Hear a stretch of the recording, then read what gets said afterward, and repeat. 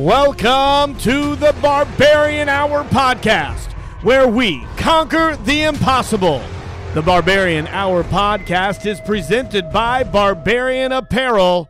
Here is Jared Opfer and Zeb Miller. Are you ready? So, the gold standard is wrestling.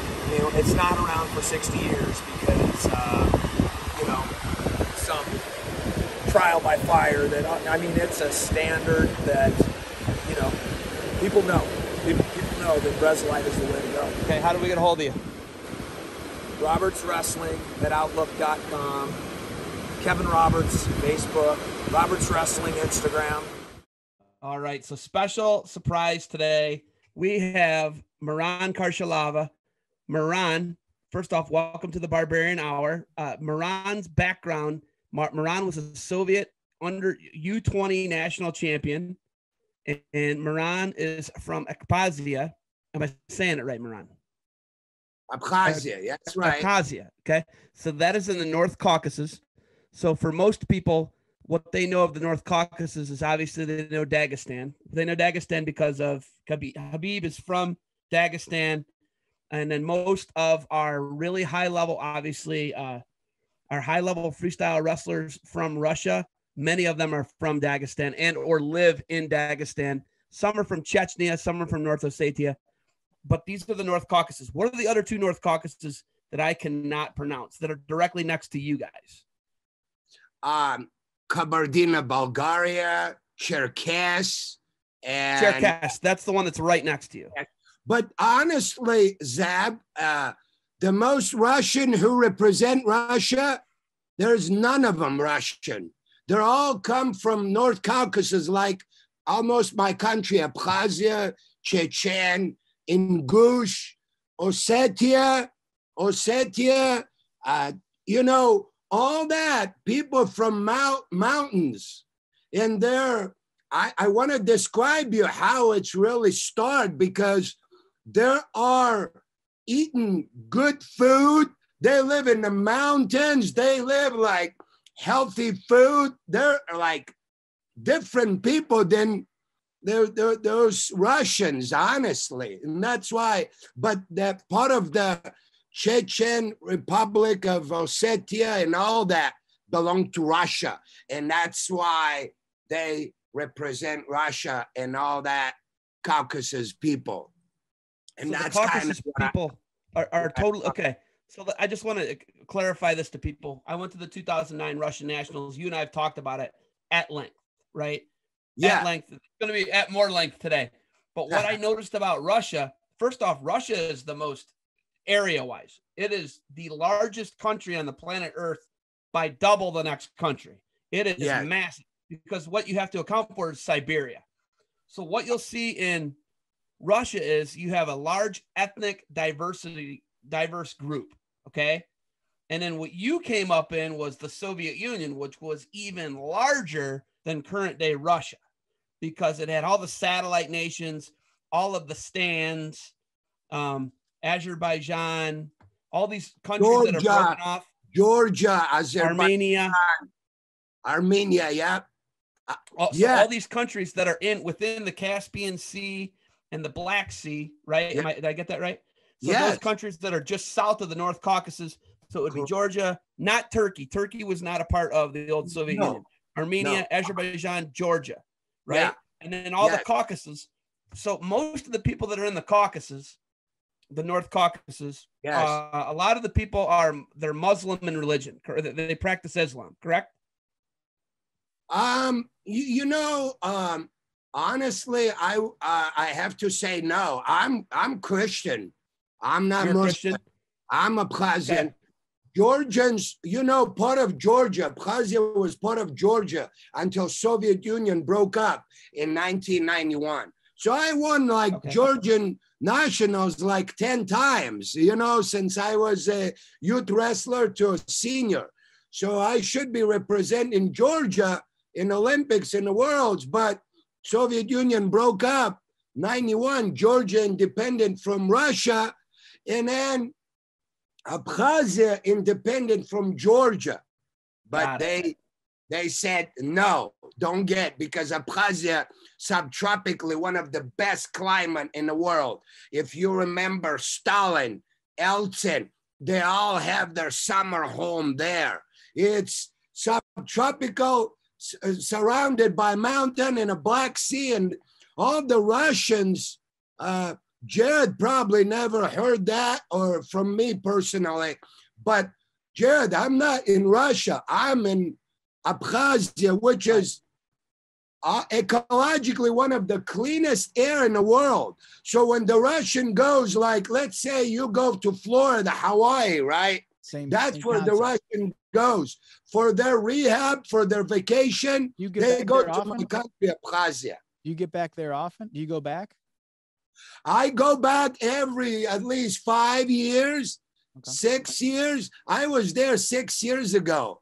I was there also. Zab knows Tsargush, when he won the Worlds 2010, I was there with Nick Lee, the current NCAA champ, his dad, his brother Joe Lee, Carson, and then a couple other kids, Drew Hobbs, and I took them. We watched Tsargush winning the Worlds 2010. Wow. Yeah.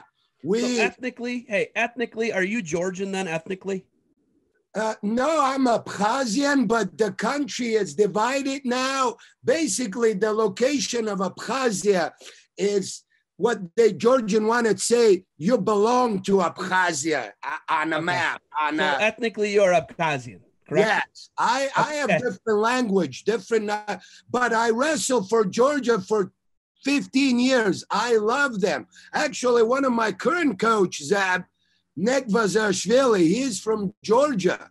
And I love him like my little kid. He's 27 years old, but I've been raised him since he was 8th grader. He's coaching with me in the last 12 years.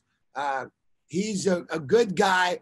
But yes, I'm Abkhazian. We're different nationalities. Got it. Okay. So back to when we talk about this, Jared might join back up, but Miron, when you talk about the difference between, there's no bad blood between Georgia and Abkhazia, right? Like you guys, you're good to go, right? Is there bad blood there or what? Yes, I'm fine. I'm fine. In fact, as I said, one of the best guy who works with me in the last 12 years is Georgian. So it just, unfortunately, politics happen, and that's what destroys it. I don't care, as I said, what I'm a Christian. I don't care who you are in a religious Muslim politician and all that. I just love the people in general, and I just want to be I want to treat people the way I want to be treated, and that's who I am. But you go ahead, whatever you need to continue. I don't have. The only one thing I would say, I missed 2 Olympics when I could win and place it. I missed 2 Olympics, 96 and 2000. I didn't have a citizenship, and I came here and I did not get my U.S. citizenship. I could wrestle for Georgia in 96 and possibly place and win it, because the guy who I beat, Bogiev, before I came here in 91, he ends up won the Olympics 96. Really? And the guy who plays Townsend Saunders from US, I trained him. We were the best friend. He used to come to Finley and train with me, and he finished second. So but they asked me to wrestle for Georgia in 96. I just couldn't wrestle for Georgia in Olympics because my dad was murdered. My cousin was killed, and my family was separated for 6 months. And it was bad blood at the time.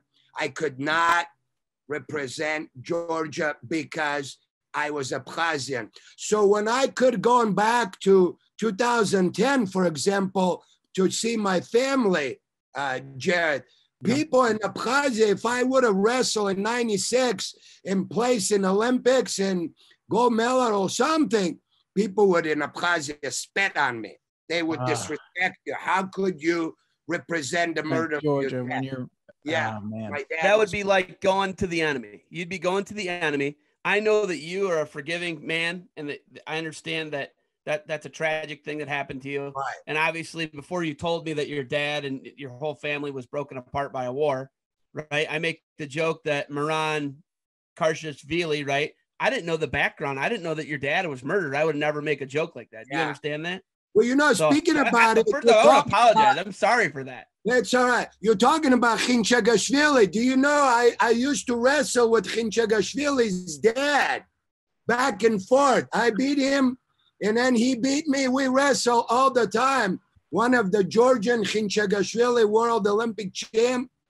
Yeah, so there's a difference, but I still talk to Kharchilava. Still, we're good friends. I respect him. He respects me, so I love people.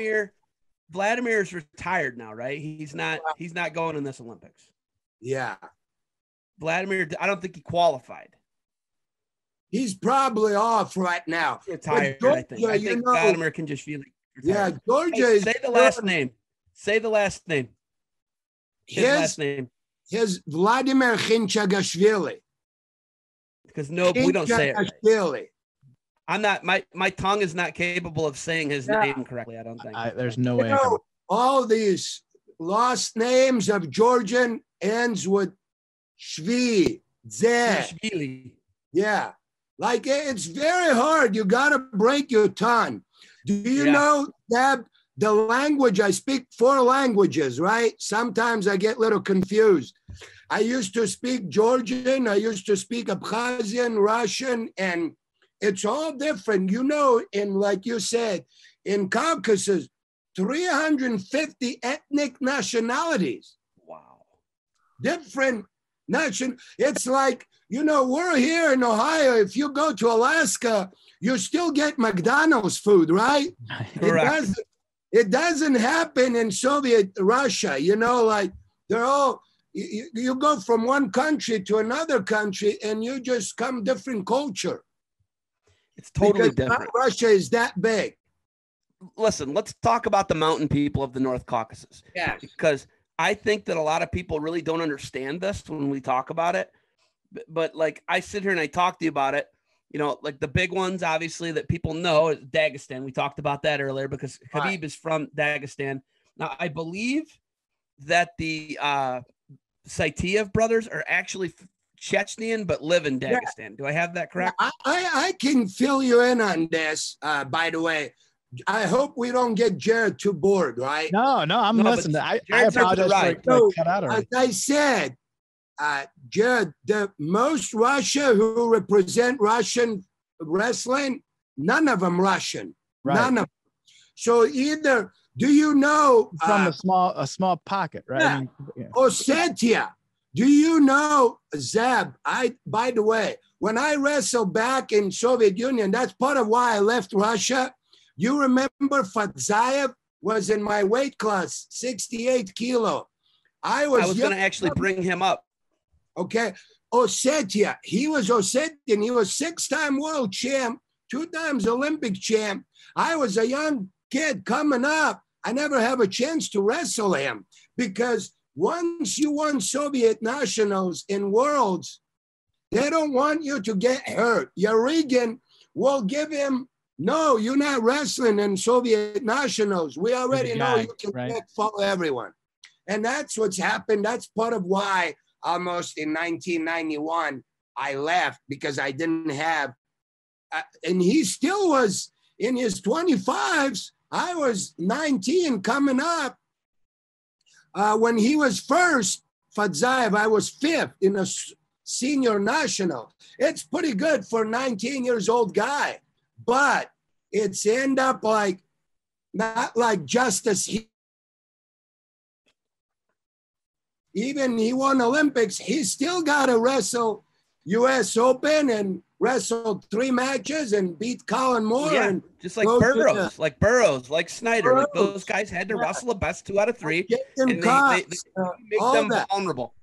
Arsen Fadzayev. So just real quick. Arsen Fadzayev, we had Kenny Monday on last week, who I know you've wrestled. And Coach Monday was the first person Fadzayev bumped up to 74. Yes, 68. yes. He bumped up in the 1989 World Championships, and Monday beat him. Monday got a couple nice takedowns on him, but Fadzayev was a wizard.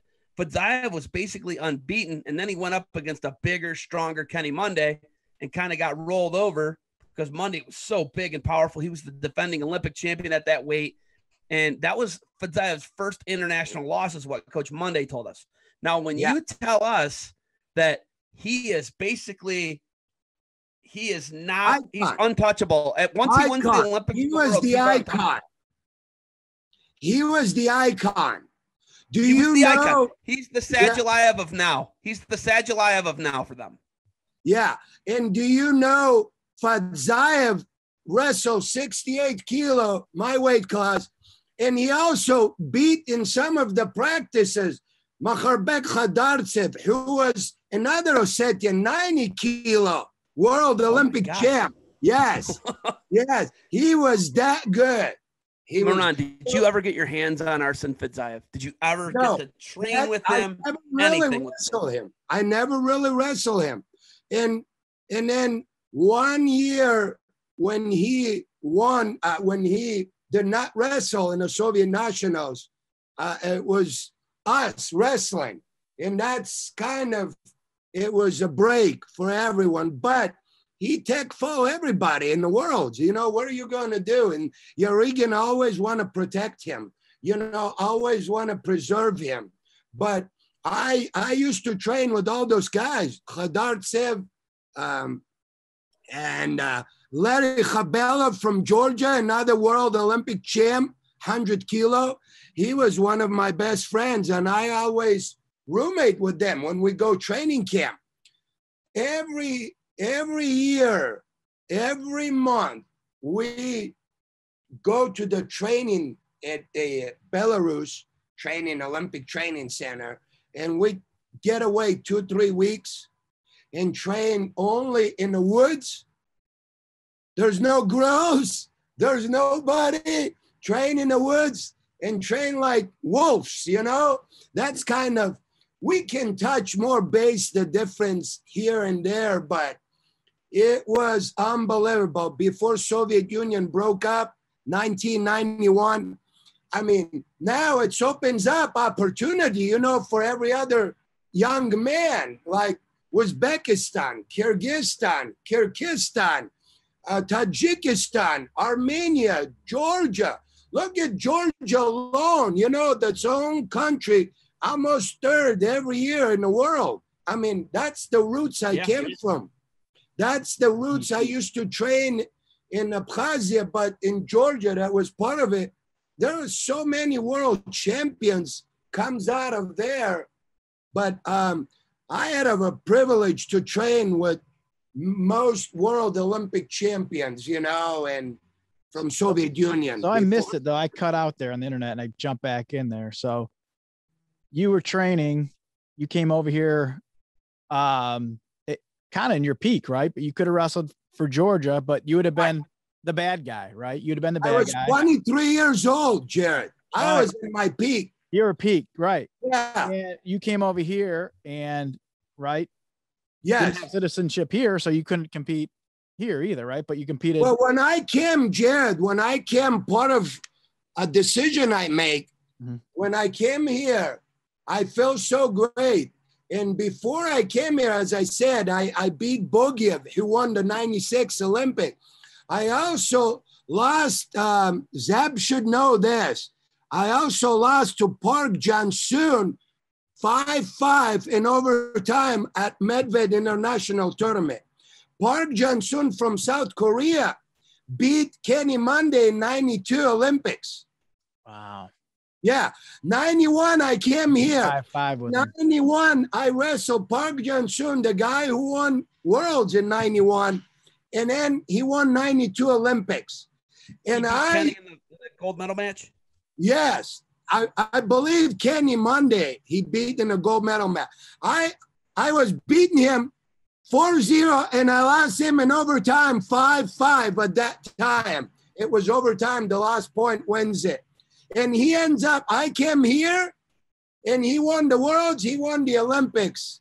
92.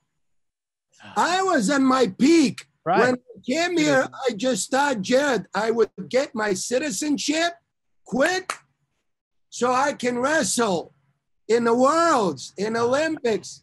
But it did not go that way.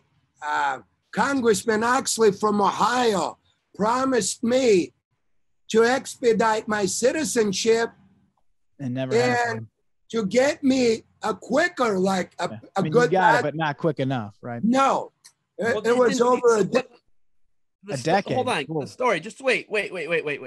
Yeah. I remember, and you can correct me if I'm wrong. I like to put this out there. I'm all right with being wrong. You got it 11th hour. You got it the last minute before the 2000 Olympic trials, right? Isn't that what it was? You got it, and like at that point, you weren't primed up like you would have been in 96. You weren't primed up like you would have been in 92. 92, you would have been like just you were just heading up in 92. 96 would have been the prime for you. And in 2000, you're a little older, right? You're 2000, you're a little older. Okay. I don't need to say it, but Zeb, 92, I wrestled Michigan Open International. They used to have. I had opportunity to wrestle Pat Santoro. I did not know who he was. I tech full Pat Santoro. And Ken Ramsey come up to me and he goes, do you know who you just tech full? I said, I don't care. I don't care who he is. I want to win Olympics. I was stubborn. I want to win world. He goes, you just tech full NCAA champ, Pat Santoro. So I didn't even know he was an NCAA champ. But that's what I was. You were unreal, what I'm trying to say, I was in my peak, 23. Mm-hmm. And 92 through 96 was the wheelhouse we needed you to get on the team. Now, here's the other thing about Miron. Miron, you came over in 91, right? Did you come over in 91? 1991. Zeb, 30 years. This May, past May, I celebrate 30 years being me. I'm getting old. I remember you came to Oak Harbor in like 92 or 93. I think it was 93. I was friends with your brothers. Yes, and you were doing these crazy lat whips, the Nyasha Yates lat whip thing that you saw in the highlight video. Yeah, and you're doing all this crazy stuff. And my brother Tate was your dummy. And I remember his arms from here all the way to his lats were bruised where you were grabbing. And I remember asking him, I'm like, dude, he was throwing you around like a rag doll, just mauling you. And you knew very little English. Well, you know how we do it? Repetition. Yeah. Yes. Firemen. So I remember my brother, I remember being like, did that hurt? He goes, no, actually it didn't hurt at all. He's so good at it. He couldn't hurt me. He's like, he's so good and he's so fluent and he's so like, what you're doing. And my brother kind of knew what he was doing. So he knew how to fall. I mean, dude, you were hitting things. You were hitting arm spins on him. You were hitting these crazy lat whips on him. You were doing all this stuff to him. And I remember the instruction was in broken English because you were just learning English at that point. Yeah. And it was amazing. And I was like a 7th grader. And I was like, this guy is a freak. It was unbelievable to watch you put on a clinic. And now in hindsight, obviously with limited English, it's hard for you to explain things. But like what you were doing now, I know you can obviously articulate them now, judging by the athletes you put out and you coach and your kid. We clearly know you know how to coach, right? But like, do you remember that? Do you remember coming and showing things as a person? I gotta tell you guys, before I get distracted and stop me if I get off. But you just talk about good subject, and I want Jared to know. Hey, Jared, in order to be the best wrestler, you don't have to be the strongest guy. Right. Showing these muscles. Whenever I saw those big guys with muscular, I'm like, good. I'm going to be so sneaky, so slick. Bring them in. I was never afraid. You know, it's sometimes kids intimidated. See all that big guy jumping around. Doesn't matter. Zeb, you're so right. I would say I love technique. I still drill with my kids, 220 pounds, or 50 pounds. I have 65 pounder, one of the 10 years old, the best kids. I have to bring myself to a 10 years old boy, to a 65 pound, and I have to know how to wrestle with the big guy. What kind of leverage do you use, right? What kind of leverage? I'm the best dummy. I will share with you guys. I'm going off too much. I love Alan Freed, right? You guys know Alan Freed. He's one of the best wrestlers in the country. I have a lot of respect for him. We were roommate in Indiana. He roommate with me. He asked me to train for the Worlds in 96 for Olympics. And he came and was my roommate. Alan Freed was telling me, Zab, this. When we were in Olympic Training Center in 95, Tom Erickson at Purdue coach, a big guy, 220 pounds. He was 9-time runner-up after Bruce Baumgart. So he left. He didn't have a partner to do a spar and matches. And he was staying there. He's like, who wants to wrestle? I said, I want to wrestle. So Alan goes, no, he's crazy. He's going to hurt you. I said, I don't care. I came from Russia. I'm still 25 years under. So I wrestle. I swear, Alan will tell you, I did a spar almost 3-2, And I don't want to say officially, but you guys kind of making me say it. That guy was a monster and scared. Tom Erickson is 6'5", 290 pounds. You undershot it. You better ask Alan Freed about that. So yeah, you're the nuts. Point here, I need to know how to put my body up among 10 years old kids, how to drill, and among a big guy. And that's what the Russians are. They don't train all the time. Give me the best partner. Give me the best partner. No. You got to drill with light. You got to drill with weak. You got to drill with best. And that's why they're so slick. That's the difference. Not about pumping your muscles. Do you know, by the way, I want you to know, before I came, I was 23 years old. I wrestled some world Olympic champions, right? I never lift weight in my life. Do you know my lift weight was? Natural. Body, right? Your body, right? Body weight, core, right? I would do ropes. I was doing one time at the training center, Olympic Training Center before 96. Tom Brands did 53 pull-ups. I did 52. He beat me by 1. So I was naturally gifted on pull-ups and ropes, and run and work out. I used to carry a tree log. I don't have fancy equipment. I put a tree log in my shoulder and jog for a couple 100 yards back, do my squats. I used to get up and run every morning in the mountains, in a river. Nobody's in there like 7 in the morning, 6 in the morning. I run because I'm from kind of a mountains. So I go run 3 miles. Nobody there on the river. I jump almost naked, jump in the river and come, put my pants back and carry rocks, heavy rocks. And I throw rocks, heavy.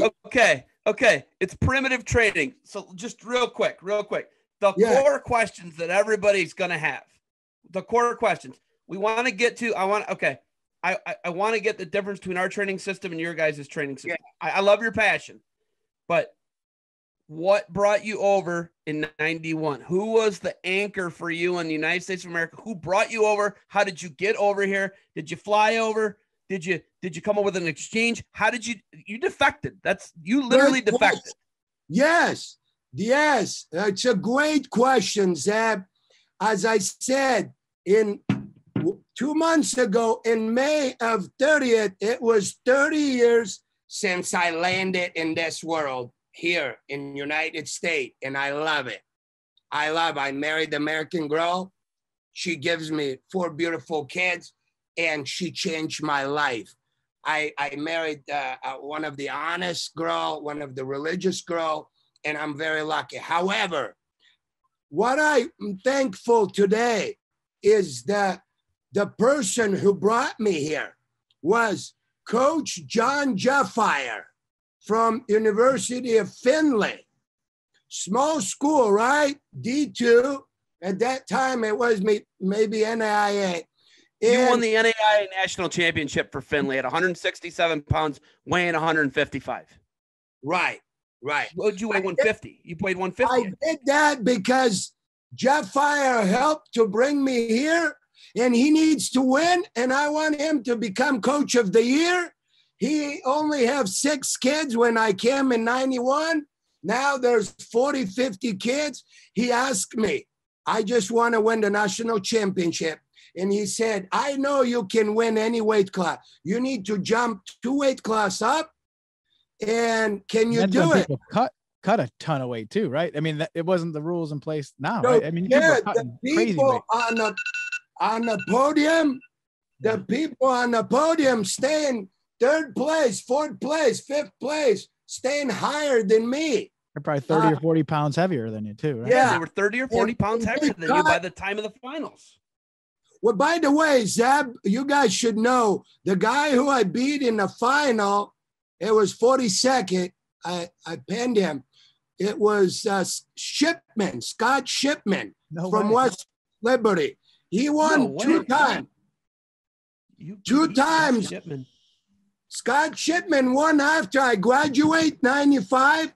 He won the next 2, Division 2, 2 times. Yeah, Scott Shipman from West Liberty. Wow. Okay, rewind. How does Jeffire make contact with Miron Kharchilava? So here's what's happened. What's the first meeting? First of all, it's a good question. I'm glad you're bringing me back. So before Soviet Union broke up, kind of in 91, my team, remember, I'm from Abkhazia. That's true, right? However, I went to Russia and received a scholarship in Russia, St. Petersburg. So from Abkhazia, when I was 17, graduated from high school, I went to Russia. I got invited to train in Olympic Training Center. And I used to train there. I went there and wrestle and train in St. Petersburg for 5 years with Petr Naniev, who was a world champ, 90 kilo, and a couple others. So I spent 4 or 5 years in St. Petersburg. And then my team, where I was at university, we won Soviet University National Championships, which is the difference, slightly different than the NCAAs. It's not as big as NCAAs, but we did have Soviet University as well. So my team won, and I won as an individual too, obviously. So my team got invited, John Jeffire got a hold of, and he invited university and my team to come and do some 2 weeks exchange trip, wrestle in Ohio, Cleveland, Medina. So that was in 1991. He hosted my Soviet national team. And after that, my team went back and I decided to stay. So the whole, one of my hosts, if you ever have a chance, he will tell you, KGB got involved. Hey, who didn't get involved? What? Oh, yeah. KGB, what? Yeah, I'm.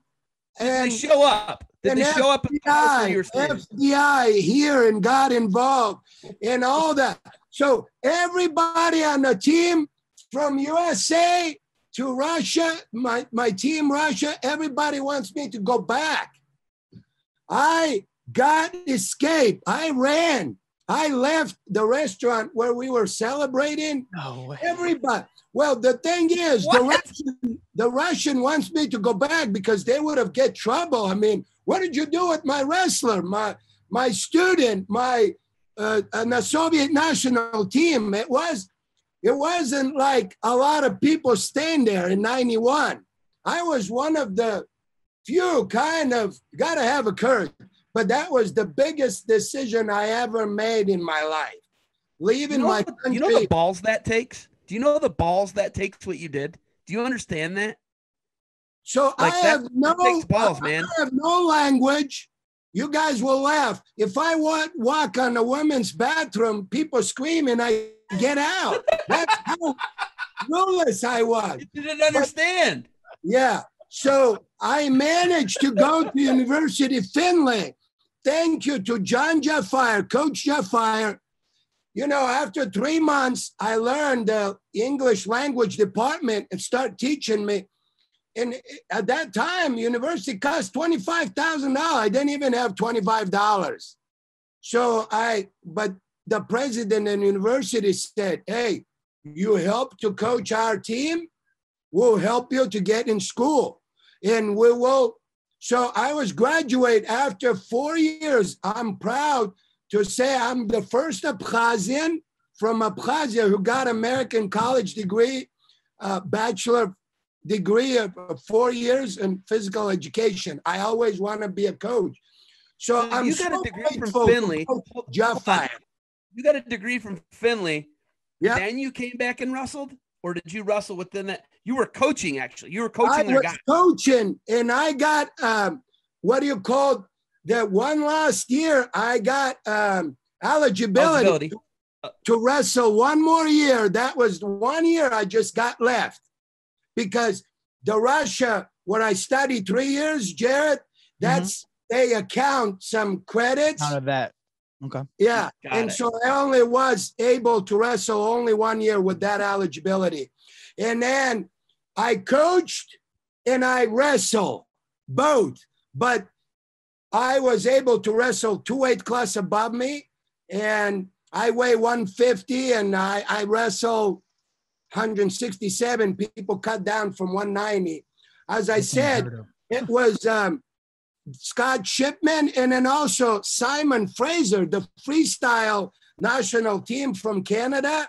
They have their team there. There was Olympic champion who was wrestling a lower weight class below me who won the next 150, by the way. It was, wow. But so, yeah, I gotta say, Zeb, I owe John Jafire a great thank you. And I'm lucky. He's in Michigan right now. He's an English teacher, and he is an amazing friend. And it changed, you know, my whole life, obviously. And that's how I end up. 1991, he invited my team. Everybody went back. Everybody was fighting me again. But I end up make a big decision. So that's a real big decision. Yeah, like it's crazy what you did. So after that, so when I really started hanging out with you and going to camps with you and staying with you, it was with Ken Ramsey. So then you and Ken Ramsey from Finley, you go to Ohio State, right? And you moved to Central Ohio. And I remember, I don't know if you remember the story, but I'm going to share this story. You, Ken Ramsey, and I, and a kid named Billy Cannon. Jared, do you know Billy Cannon? Billy Cannon, Clay, right? We were guy. there. Clay. Yeah. So we went to a wrestling camp in like Huntington, West Virginia for Shirtow. Oh, yeah. He remembers. And we get there, and Shirtow always brought guys to the Ohio State camps, and, you know, they kind of reciprocated, right? Well, we get there, and Shirtow's like, what are these two guys doing here? And Ken Ramsey's like, well, they're with us. And then, you know, that should be it because he brings a bunch of guys to the Ohio State camp and Ken comps them, right? So Shirtow's like, no, they got to mop mats. And Ramsey's like, they're not mopping mats. And then he goes, well, they got to do something. They just can't come here for free. So these guys are the two headline clinicians. Miron, Kharchilava, and Ken Ramsey are the two head clinicians for Chertow that night. And they're like, no, they're not mopping mats. And then Chertow's like, well, they got to sleep on the floor then. They can't sleep on the beds. Ramsey's like, they're not sleeping on the floor. They're sleeping on the beds. And then finally, Miron and Ken are like, yeah, we're just going to leave then. If our two guys can't go to this camp for free and you bring 10 guys to my camp for free, we're not going to do this. And then it like turned out like Chertow got super mad and these two were going to walk. They were going to walk. They were like, Miron's like, I'll walk. Let's get out of here. We don't need this. And they're going to walk because he wanted us to like mop mats or do something because he wasn't happy with us getting a free camp. Yeah. And these two were just going to, they were like, businessman. Yeah. Yeah. He's trying to like strong arm these two. And Ramsey and Miron are like, not having it, dude. They're like, listen, Ken, we'll leave right now. We don't need any money from you. These guys are going to camp for free. You bring guys to our camps all the time. Not happening. And they were going to walk. Do you remember that, Miron? Yeah, Zeb, you know, I know Chertow here is a very good businessman. I worked my butt off. I didn't teach 8 hours. I think I taught 12 hours. You know, I taught nonstop there, you know, because I was a good technician. And Jared, he would slave me. He would do like crazy, like a nonstop. Oh, they like your technique. And they're like, well, then you can't even bring 1-2 guys to work. Right. That's just not right. Yeah. You know, but yeah, Ken was good to me. I can't complain. You know, we end up, I did a lot of clinics for him, but he'd make you work like destroy you. He'll take every juice out of you. Work you hard. He's getting every penny out of you. Yeah. Yeah. Man, you guys are ready to walk. I was so like, I didn't know what to say because it felt like I was being the problem. But in reality, he was the problem because how old were you, Zeb? How old were you? Like middle school? Oh no, we were high school because Billy Cannon was going into he went from Clay to Lake. Cannon was going, he was going to be a junior or a sophomore, and I was going to be a junior because I'm a year older than him. And yeah, and Billy Cannon worked hard and we both worked hard, and it was kind of freaking cool just to be with these two guys, and how they treated us was awesome. How you and Kenny treated us, I just want to thank you, man. You guys always treated us not like we were like young, you know, guys that should be thankful to be around you. You guys always treated us pretty equitably. Well, I tell you what, cool. Sam, both of you, Jared, you guys both helping so much the young kids.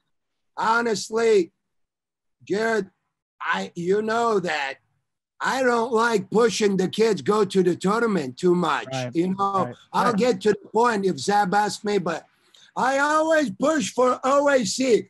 You want to be the best wrestler?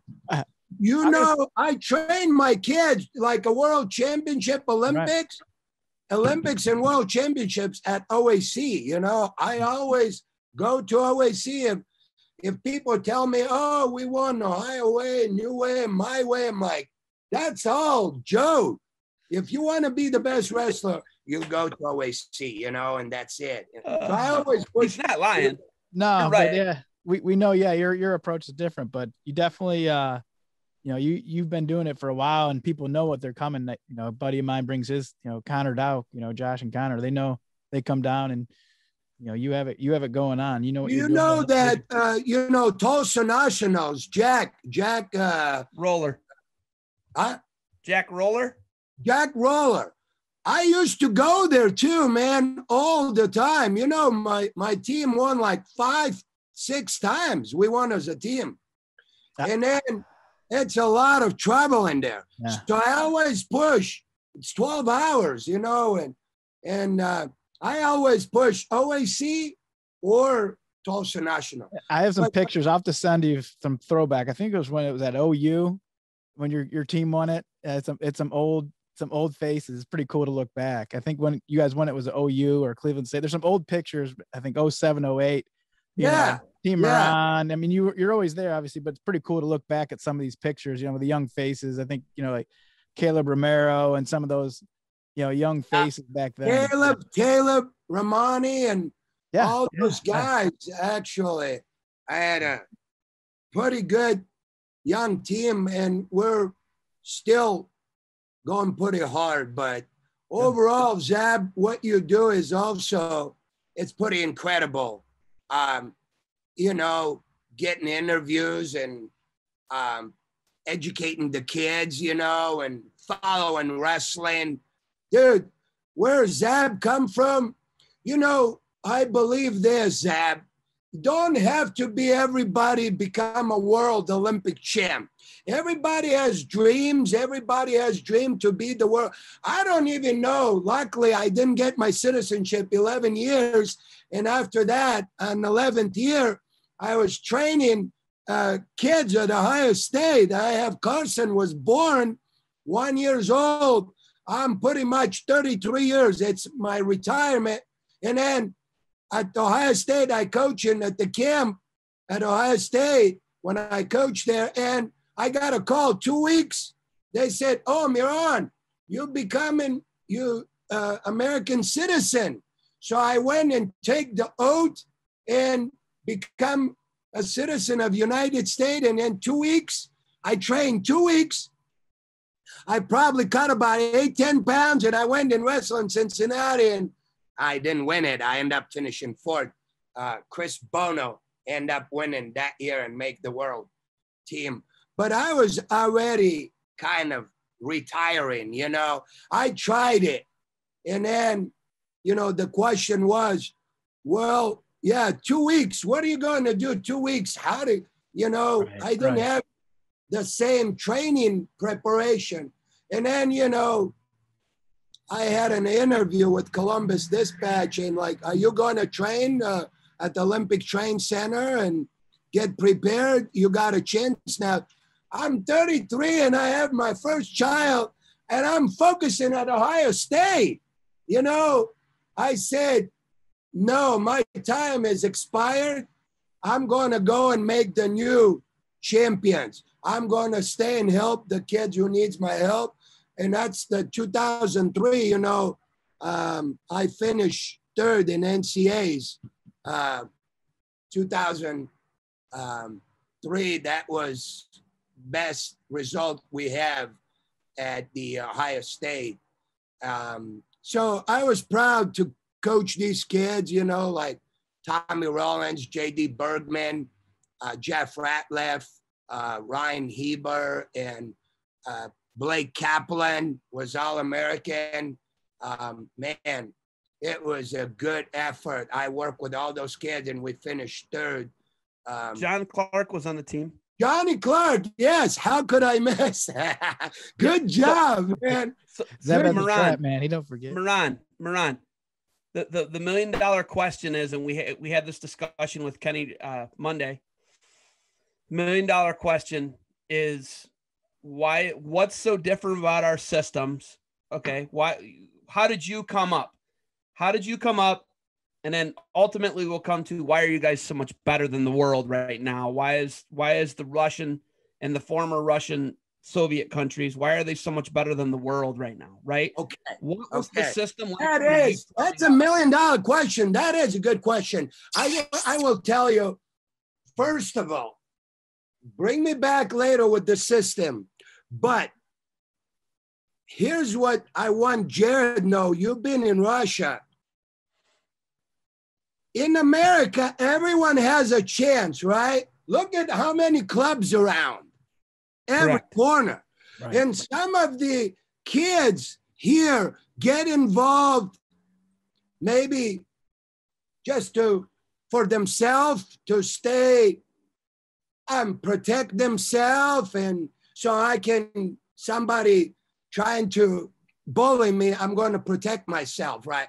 No, in Russia, I told you, most Russians, none of them Russian, almost representing Russia.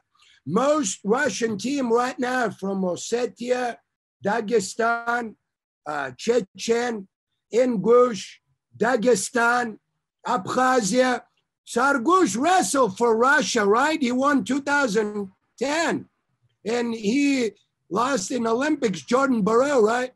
Sargush could not wrestle for Abkhazia, so he has to wrestle for Russia. And that's what you have. The people from the mountains, the people do it there, in a so passionate way, Zab and Jared. They want their kids be brave. They want their kids be a man. In the mountains, North Caucasus, the people I come from, Georgia, Abkhazia, all that, Armenia, you just don't want to play hockey, or I know America, it's baseball, it's popular, but it's a joke for them. A man's got to wrestle. A man's got to show his physicality. A man's got to stand up and protect his family. A man's got to stand up and die for his brother, sister, mother, father. And that's the culture you have from North Caucasus. Every one of the father who's there, they want their kids. My son is a wrestler. It's like, I don't know, maybe baseball is popular here because I didn't grow up with that. I'm not too much crazy about it. So it makes me boring to watch that. But in same way in that culture, the people want their son. That's my son. He's brave. He goes against the fire. He goes against the ocean. If you even handcuff and drown him in the bottom of the ocean, he has to find a way to climb up. That's the courage. And also in Russia, when you win the Worlds and Olympics, you become a legend. They will pay you good. They will take care of you rest of your life. And where's the money come from? Where's the money come from? Well, the money comes from the government. The government. Or let's say, Zab, what town you from? I forget. Oak Harbor. Oak Harbor. Oak Harbor, so proud of Zab Miller. He becomes so successful. That little town will throw $1 million and pay you for a beautiful home, a beautiful car, they will share with you the glory you give them because they're proud of you. And then they will, like Bogiev, he's from Ossetia. When he won 96 Olympics, they pay him $1 million and he's retired. Basically. Same thing with Fadzayev. Same thing with Fadzayev. Same thing with Khadartsev. Same thing with Khabelov. Khabelov was two-time world champion, Olympic champ, 100 kilo. He was my good friend. Today he is in Georgian parliament. He's in charge. Saitiyev's a politician. Fadzayev is the politician. So what that does, Jared, here you got to have knowledge, right? Education. Right. Education is the key. I preach the kids, don't be dumb. You got to have a college degree. Without this, you're nothing. Over there, they brainwash you. You're training for prestige. And, even if you don't have a good college degree, the connection, the reputation you have, because whatever you're world Olympic champ, your door is open everywhere. They will greet you. They will meet you. They will favor you. And loyalty then, right? They just go so much. And that's why they get so much glory. So they do it 100%. Here's one other thing. When the kids become a world champ, his coach become a world Olympic champ too. And that's why in United States, we don't have the loyalty. Kids jump from one club to another and kids go from one club to another. It never happened there, Zap. You go to one club, even if 3 miles away, another club, they will never go there. It's kind of, you're not showing the loyalty. You gotta, so when the kids won the world, like when Khinchegashvili won the worlds in Olympics, do you know Khinchegashvili's coach was coaching against me when he coached his own dad? That coach is that old. But today he gets a glory. He's almost a grandpa, Khinchegashvili's coach. He coached his dad and then Khinchagashvili, Vladimir too. They stay forever, you know, the loyalty. So it's loyalty. It's loyalty, and whoever you start with, you stick with them. Right. And whoever you know, you start with, you stick with them. It's not this, hey, this club's not, Miron's not doing it for me, so I'm going to go over to Pursuit. Pursuit's not doing it for me, so I'm going to go over to Crazy Goats. Crazy Goats isn't doing it for me, so I'm going to go over to whatever club there is in Columbus. I will tell you guys, honestly, I'm going to jump and say this. In America, we think money can buy anything. Yes, everything for sale in America, except one thing, wrestling. You can't buy OAC. You can't buy a state championship. You cannot buy NCAA or Worlds and Olympics. You cannot buy. You got to earn it. So I don't care. It's called a consistent system. Now, you can go jump to the club, to another club, if that coach is not teaching anything. There's some coaches maybe blow the whistle and go live. Well, your grandpa can do that. Give him a whistle, let him go wrestle, right?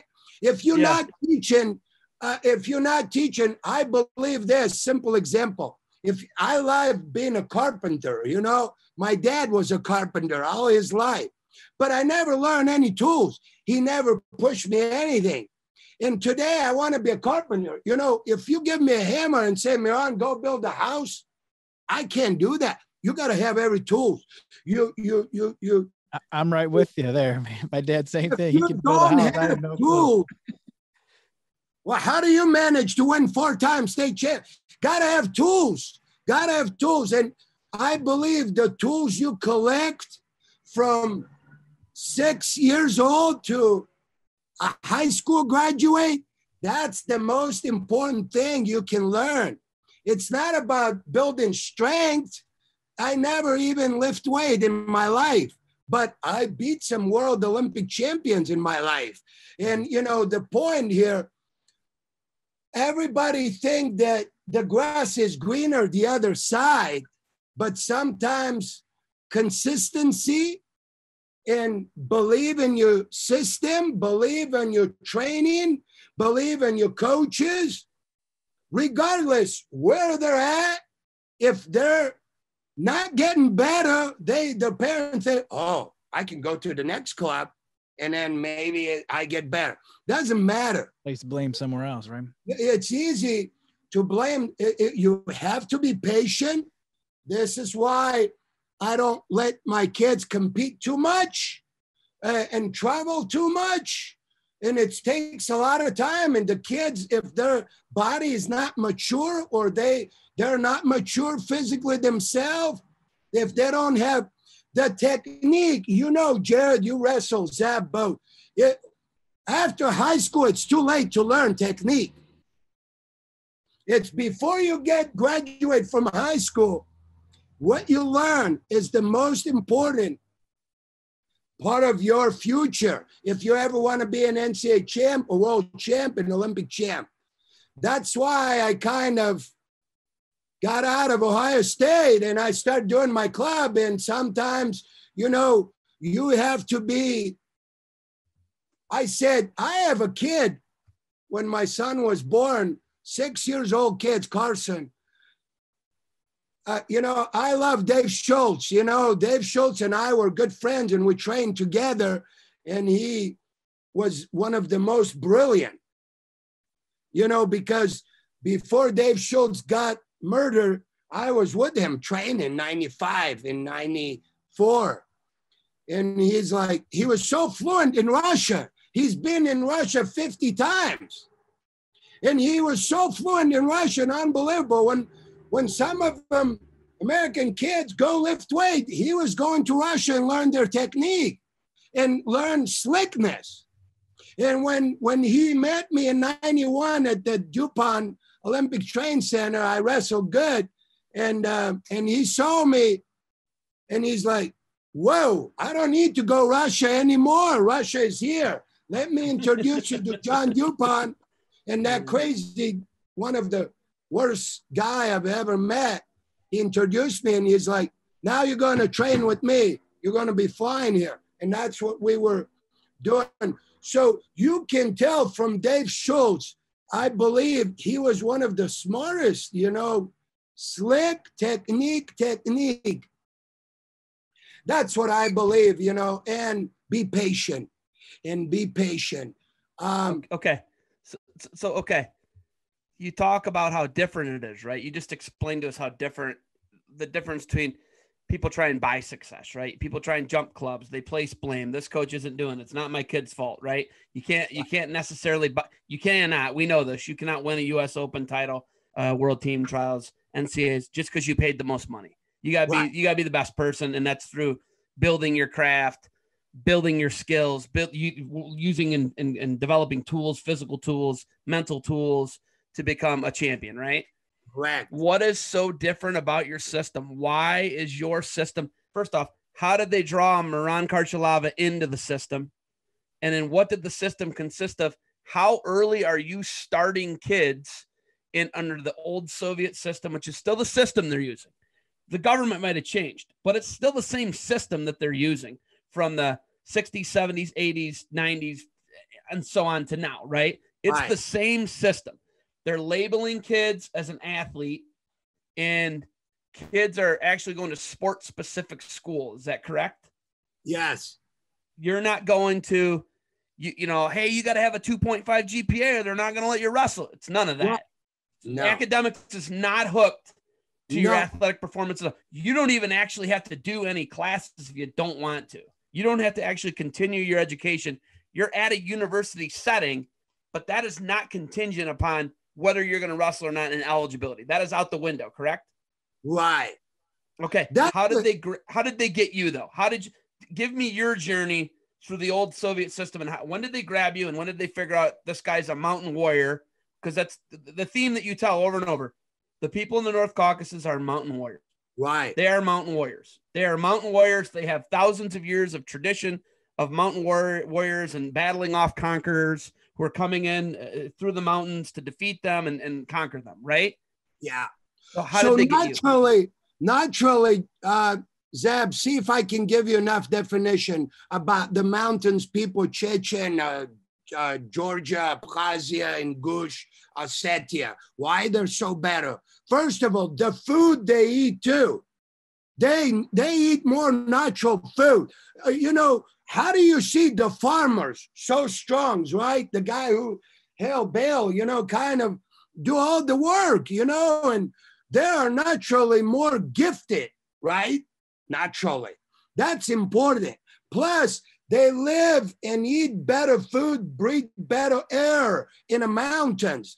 And also, it's not important for them to go to college. It's important for them to train I can't say 7 days a week because you're going to burn out, okay? But it is important, not like my son Carson. He's at Ohio State. He's got to take full courses, 12, 15 credit hours each semester, and he's got to keep maintaining his eligibility, right? And that is important to stay focused, but he also got to be trained, lifting weights 6 o'clock and be at the practice and all that. There's a lot of eaten up time here in the United States, but I love it. Once you broke and you break the bone, you got to have education. I believe in also in education since I came over to this country. But before I came over to this country, I didn't care about education. Because you were in a system that did not necessitate or care about education. They cared about glory and titles. Right. How did you get into that system? So do you know Fadzaev, why he was 6-time world champ? He works in politician right now. But when Fadzaev was at I don't know what major he graduated from college, but I can tell you he never went probably in school because he was traveling 12 times a year around the country, traveling pretty much every month to compete. There's no school. There's no school like our NCAA champs do here. And that gives you a lot of time to train, right? Jared, how that's a big difference. Also, the government gives you so much. So Zeb, you can travel around the world. I'm just going to give you a little small by small. You have a passport. You can go France. You can go to Italy. You can go there. In Russia, during Soviet Union time, you cannot travel. To travel abroad to France or Italy, you have to be involved in a sport. And that's what motivates. When you travel abroad, you become popular. Oh my gosh. I see France. I see Italy. I see China. I see whatever, Poland, right? So each time you travel, you bring money to your family. You bring sources. When you win the tournament, your family become popular. So I will tell you one story quick. When I trained in St. Petersburg, I trained with the guy, a judo, two-time world champ, an Olympic champ, Abdullayev. He was from Dagestan. You don't know. So we live in a train center, and every time we come in, the guy sit and watch TV, but he trained. He never went to school almost. But, you know, today he was hired almost by President Putin, and he's got probably 3-4 houses because he become a world Olympic champion. President Putin likes wrestling, and he used to train in St. Petersburg. So it's a popularity. It just, when you won the world's Olympics, they give you everything. And that's what motivates here also. Here's why the Russian system, here we burn out kids too. What you tell me, I coached for 12 years in Division I school too. And kids here, 22, right? It's your prime time when you become very knowledgeable at wrestling. And most kids, what? They quit. They finish their career because they got too many injuries. They got enough cut weight, right, Jared? Right. Hey, then they don't want it anymore, cut weight. No passion for it left. Because America is also business. I understand. NCAA is probably bigger than the World Championship, but you compete every weekend. Look what Big Ten, man. Right. Isn't that a meat grinder? It's an absolute meat grinder. Yeah. So which kids after NCAAs, instead of train for the Worlds and Olympics, they go chill out. They want a break. They gain 20, 30 pounds. They're overgrowing because their body is tired competing every week. Every other week, there's a lot of pressure, but it's also part of why they have scholarship. So there's a different system. Why Sajulayev? Why Fadzayev, Khadartsev, and all those guys stay so long? 22, are you kidding me? 22, I was just mature in the wrestling. And I just grow up so much. And here, that's why I don't push my kids. Like today, Jared, you know, some of the parents, they want now to win Tulsa. Hey, Carson never went to Tulsa Nationals, but he won Fargo. He won multiple states, and he's NCAA. I hope one day he's going to win an NCAA and be a national champ and a world Olympic champ, because I just want to preserve him, not to quit after 22. You know, we've had this conversation with Zep. There's only so much, you know, the machine or the car can take. There's only so much tread on a tire, right? Yeah, there's only so many times a car can start up, right? That's what it, right. Yeah. Right. And you know, we're just a goer here all the time. Go from one competition to another competition, from one competition. Well, it's I respect Americans' fathers, okay? Because without Americans' father who drives a distance, I have people who drive to me 10 hours, 12 hours. Nick Lee's dad, you know, I preach. Nick Lee's dad is one of my best friends. Over 20 years, I've never seen him a better father. They were so dedicated. They drove from Mater Dei Indiana, Evansville, 6.5 hours. For 11 years, they were here, those three brothers. I started training them when Nick was 7 years old and his brother Joe 6 and Matthew was 5. They're all, but what was it? A system. Chris understood. What should I do? I said, Chris, here's what you do. One system. If your kids get pushed and learn technique, but I'm crazy about technique. I don't do live wrestling. I only do technique. I show Nick how to throw the Russian throws. You've seen he threw Jaden Ironman pretty good on the final. He threw other guys. He won with inside trip. I mean, but you got to give credits to the father, Chris. Right. 11 years they drove here, Jared, for nonstop. They only miss one camp. It's a family reunion. Otherwise, he never misses it. So I get it. I get this from you. This is what I get. One coach, one system.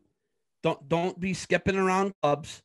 But how did they bring you, Miron Kharchilava, up as a mountain warrior? How did they bring you up in their system? Tell me your journey, not Nick Lee's journey. Okay. I want to know your journey and how they identified you early on, how they put you in sports-specific school, and how is their system so much different? That is the question I want to know the answer to. All right. So I have happened a great coach. All right. So to give you a little bit of history, my coach was a little bit older and he was in his 60s, but he produces one of the best wrestler, his student. Like, let's say Nick Lee. I coached Nick Lee for 10 years, right? Nick Lee become one of the greatest coach, right? So like that, my old coach produced, and Yarygin, you went to his tournament in Russia. Yarygin also coached me a long time ago at the Soviet national team. But like my coach in Abkhazia he beat Yarygin back in his time. He won Tbilisi tournament. You remember Tbilisi tournament, one of the most international tournament. 100 kilos. Tbilisi? He won Tbilisi tournament. Yeah. Okay. In Georgia. My coach was Soviet national champ, and he beat Yarygin. He was that good. So those two coaches installed into me. They taught me how to wrestle the beginning. Only warm up. Do you know? I don't care what the kids do. How old were you? How old were you, and how did they identify you? 9 years old. But we don't need to identify you. You got to go and do a few exercises. It's not like you accept it. You got to show them how you do rolls, how you do bridges, how you do back arches. Do you know, I don't accept any kids in a club unless they show me how to do a bridge. There's some high school kids coming up here, wrestle 5-6 years. When they come to my first camp, they still don't know how to do a back arch bridge. If you want it, I'm crazy, but I can show you right here in the concrete how to do a bridge. Hey, first off, I think this is going to be a 2-shirt day for this is my first 2-shirt interview, by the way. It looks like you need another shirt right now because you're getting intense and you're getting into. Okay, so you're 9 years old. Carpenter dad takes you to the club in Abkhazia, right? Yeah. He takes you to the club. You go in, you do some back arches, you do some pull-ups, you do some rolls, maybe a cartwheel, a flip, whatever it is, right? And then they're like, oh, this guy's got dynamite in his hips. Is that how they identify you? Not really, but also you have to be that's what you want. When I was 9 years old, 10 years old, I have some role models. Like, I already have one book from Dan Gable. I already was reading about Dan Gable, and I have some I want to look up to those, the guy who won Tbilisi tournament and he won European championship. You want to look up to them. Unless you have some role models and somebody you look up and get yourself, I want to be one day, it's almost impossible to achieve without a good role model, right? And I always have that. However, when I got in, Zeb, I took a few exercise, but I built my own. Like last night, I watched that the girls from Minnesota. She won all round. Suni Lee. Huh? Suni Lee. Yeah, Suni what Lee. did her dad do? He built on a bar outside, and she was doing. He built her a balance beam. He built her all the stuff. That's what my dad did. A 2x4, 4x4. He built me a pull-up bar. That's it. He never took me to a wrestling tournament. He never told me how to cut weight. He never showed me how to do a wrestling move. My coach became my dad. I did my job. My coach was in charge of what food I would eat. He would go in a grocery and buy some food for me. He would teach me how to be a better son, a better wrestler, a better person, a better of everything. So the Russian will really, as I said, but the coaches get the same prestige when their athlete won. They won too, big time. Their name, their reputation, you know. And you're not handing them off. They're not getting. You aren't getting handed off much.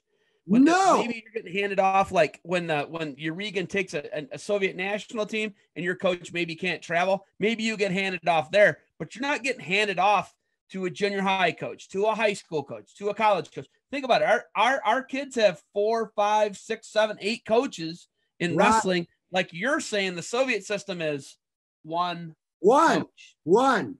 So that's okay, because we're trying to pinpoint it. We're trying to pinpoint. Remember what I said about Kharchilava? I used to wrestle his dad, and Kharchilava is almost like now what 30 years old, whatever. Not even. Yeah. He's coached by his dad's coach. His coach, and that was it. His dad's coach forever, all the way up. And I remember that guy because I love him, and he has many. So, and you do your job. My dad never wakes me up. You got to go for a run. You got to go for this. I wake up and I go for a run on my own, and I go work out on my own. And sometimes dads keep pushing you, and that's why some of them, I tell, unless the kid is mature himself and start working out on his own. And sometimes dads are the most important people in their life here in America, but also they got to take it over the ownership. What are they going to do when they get in college? Dad can't be coaching in college. And that's why some of them loses because they can't stay because their dad's telling them. So I try to prepare before they go college. I coach Caleb Romero since he was 6 years old. I coach Taylor Bramani since he was 6 years old. I coach Nick Lee since he was 6 years old. I coach, do you know I coach Joey McKenna too, by the way, from New Jersey. I did not know that. Now I know that. Yeah. So Miron, they've got you at 9, 10 years old. They figured out, okay, this guy's motivated. He's driven. At what point are you taken from your home and do you go to sports-specific school in St. Petersburg? What's the time period between 9 years old and 19? What happens in that critical 10 years? When did that early? Yeah, not that early. 19, you still stay home and do your school, high school, kind of graduate, and after that, right? But for example, what happened is, in my situation, it's a little different. In Abkhazia, I want to stay in Abkhazia and get in university. And I didn't want to leave my country. But they demand money. And I didn't have money. My parents weren't rich. And even you're the greatest athlete and a good student, it's still they want money. And you know what? I didn't have money. So I tried to stay, but they failed me. So after they failed me, I said, well, I'm going to go to Russia because I'm getting a lot of scholarship. I was recruited in Moscow, Ukraine, and St. Petersburg. So that's what I went. But basically, if I'm answering you correctly, sometimes you got to have a great coach who watches you like a father. But also, there are great coaches, Zab. It's not like here sometimes, they think, oh, I can open up the club. I can run the club. You can be a good organizer. But I believe you got to be a great coach. Hey, corn doesn't grow on his own in the own field, right? You got to fertilize. You got to hoe it. You got to give the water on time. You got to do a lot of work. And that's what I believe our coaches are gifted to give us the proper training, the proper way to food. And even if your parents can't give you, your coaches gives you. But I was fortunate as a cadet, as a junior, I won Soviet national championship. And then from Zab, I remember this. I was 14 years old, almost going to 50, and I went to my first training camp in Soviet National. Imagine, Yarygin was coaching me.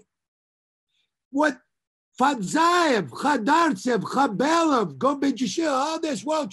I got invited as a 15 years old to go, 14 to go to 15 to a train center. Belarus, I was scared. I have to fly, almost 5-6 hours on a plane by myself. Government bought me a ticket because I won Soviet nationals. So they bought me and they want to bring you in as a 14, 15 years old. You train already. Imagine it doesn't happen here, right? 14, 15. This is what I'm looking for. This is what I wanted to know. So I went the first time to the Belarus, where the Olympic Train Center and where Yarygin was waiting to get 100 of the best athletes. Among it was me. I still have picture. If I would have been downstairs, I would show you my picture. I was sitting with the best world, and Yarygin was coach. So once you get on a Soviet national team, they start inviting you, and they will pay, the government will pay to fly you out almost every month, at least 2 weeks, and you focus train. And you know what? 8 a.m., you have to be right on the line, get ready to practice. If you miss 8 a.m. a run, they'll kick you out from that training camp and they'll send you back home. It's not like you went an Olympic training center and you get up when you want it. We got up every morning, actually it's 7 to, I give you another analogy. I used to also train with Belaglazov's brother. They were my coaches. So we trained there 2 weeks, right? The training camp. Every month, at least 2 weeks. When everybody on Sunday, we sleep, Sunday morning, that was our break. Or some people go do a sauna, massage, therapy, recovery. Or we play soccer. Or we play mini basketball. Like active recovery. Active recovery. But you know, Belaglazov, 2 brothers, we wake up. And Sergey. Yeah, Anatoly and Sergey. They're running like 10 miles in the mountains. They were way too crazy, right? Yes. But today. So they identify you. They identify you by the time you're 14, 15 years old. You go into a national training system, and they identified you based on your results of the tournament. You were trained by the same coach, the same Akbazian coach. Then you go to the cadet, and the U16, then junior. Okay. And then, so they label you guys through the system. Yeah. You one coach, that coach probably has some pull within the system. And then when they get you to the championships, you win, but that coach is training you. You go to sport specific school even when you want to stay in your home area, your home region, you would say. Akbazia is your home region. There was an opportunity for you there. You have to actually go elsewhere so you can get scholarship and a stipend, go get better training, leave the region that you're from. But they identified you at 9, 10 years old. They develop you from 9, 10, 11, 12, 13.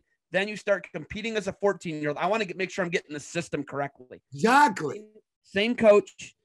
And then once Urigan sees you, Urigan was what Tadiev is what Urigan used to be. Tadiev is the national coach now, right? You know, Tadiev, he was my roommate. He's from South Ossetia. I'm from Abkhazia. Do you know we wrestled together? And here we are. He is a Russian national coach. He was not much better than me. I'm telling you, he won, I won. He's an Olympic champion, though. Tadiev's Olympic champion. Yes. And today he's coaching the Russian national team. Yes, and I coach the youth club here. And some of them taken for granted. Some of them appreciate it. You know what I'm giving them. You know, I build kids, but you getting it.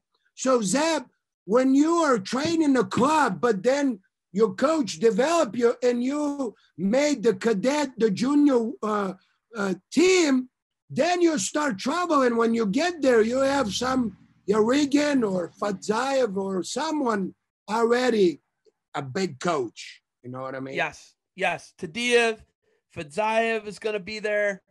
There's going to be some high-level coach. Satiev's not really a coach.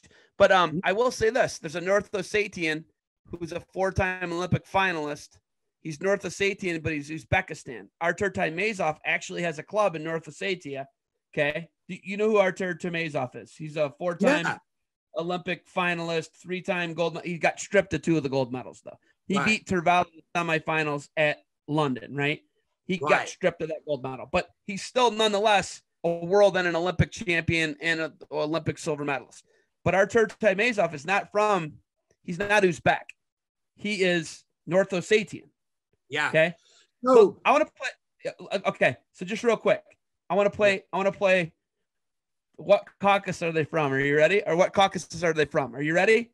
I'm going to give you a name. You tell me if you know where they're from. You ready? Fadzayev. Ossetia. Taymazov. Chechen. Okay. The Batirov brothers. Mavlit Batirov. I believe they're Dagestan. They're Dagestan. Okay. Buvaisa Saitiev. Chechen.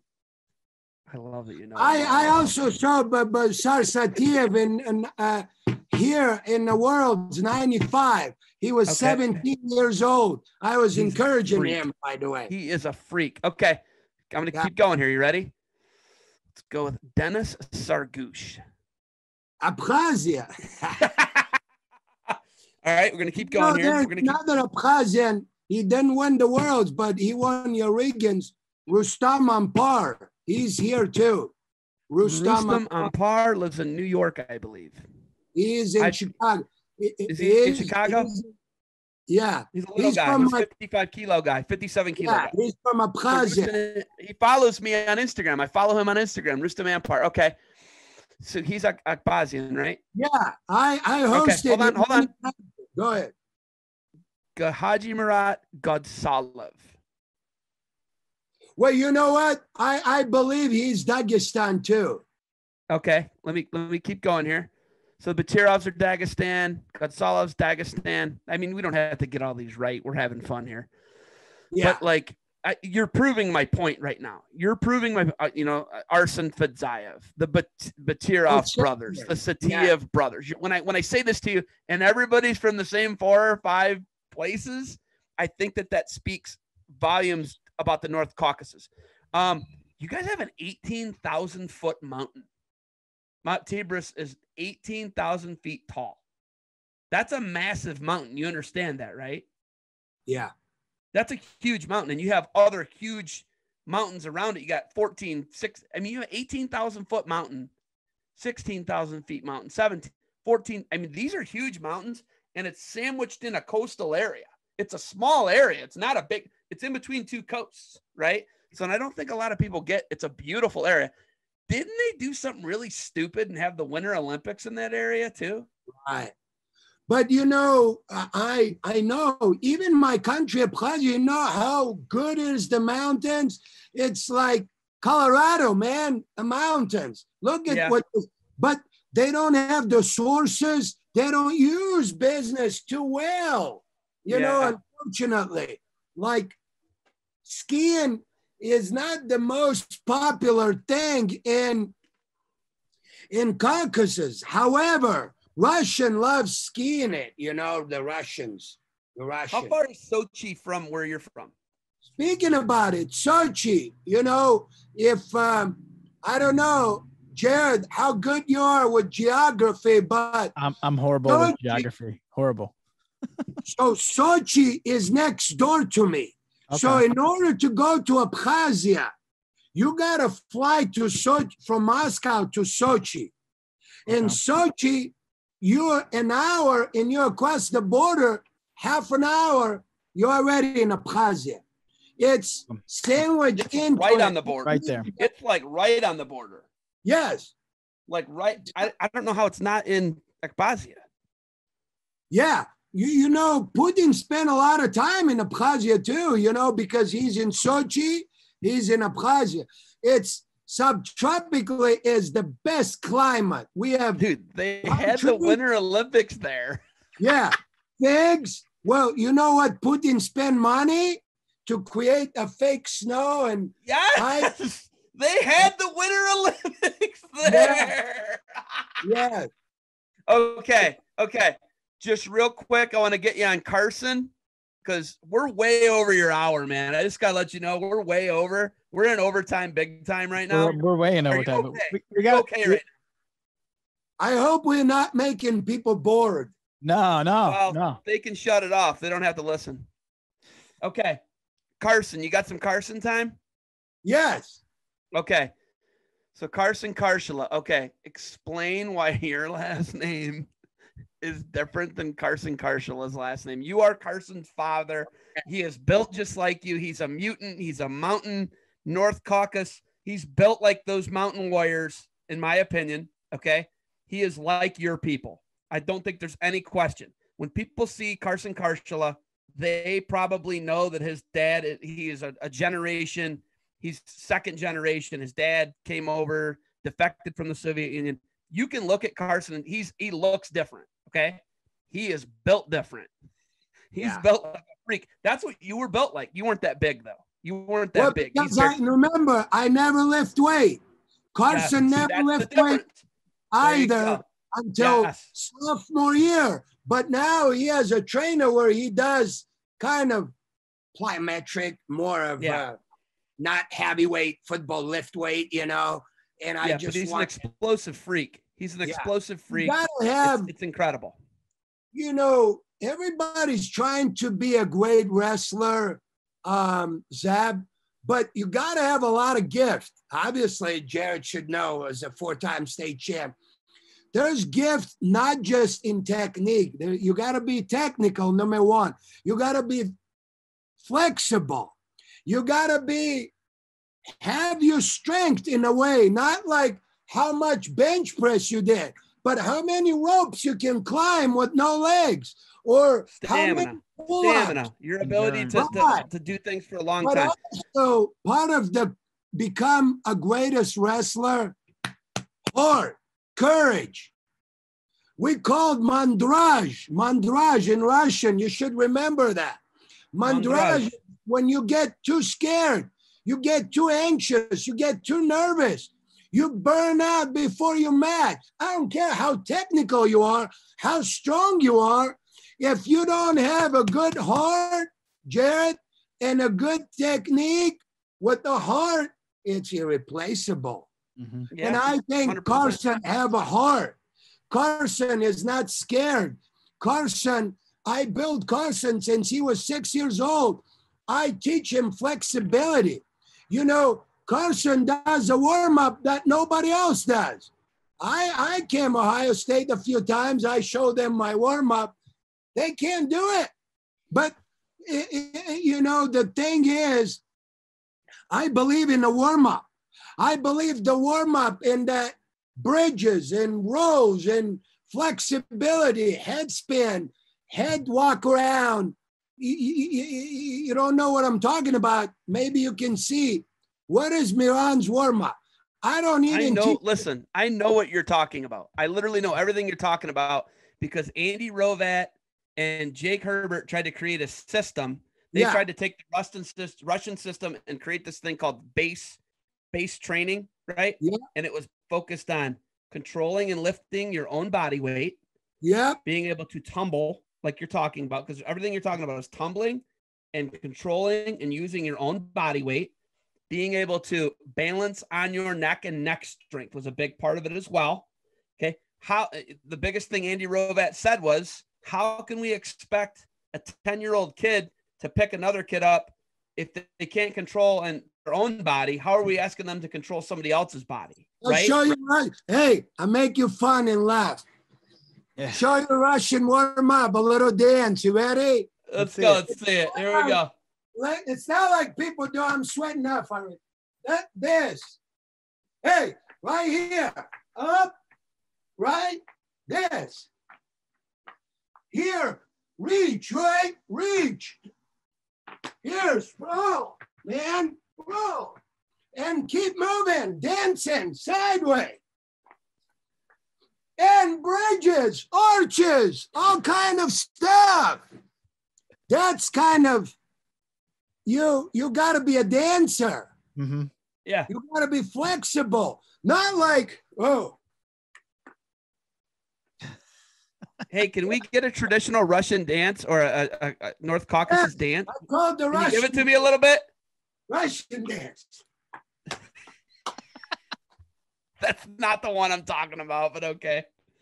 And I'm then talking about the one where they drop boxing. and kick their legs out. They drop to a squat and they kick their legs straight out.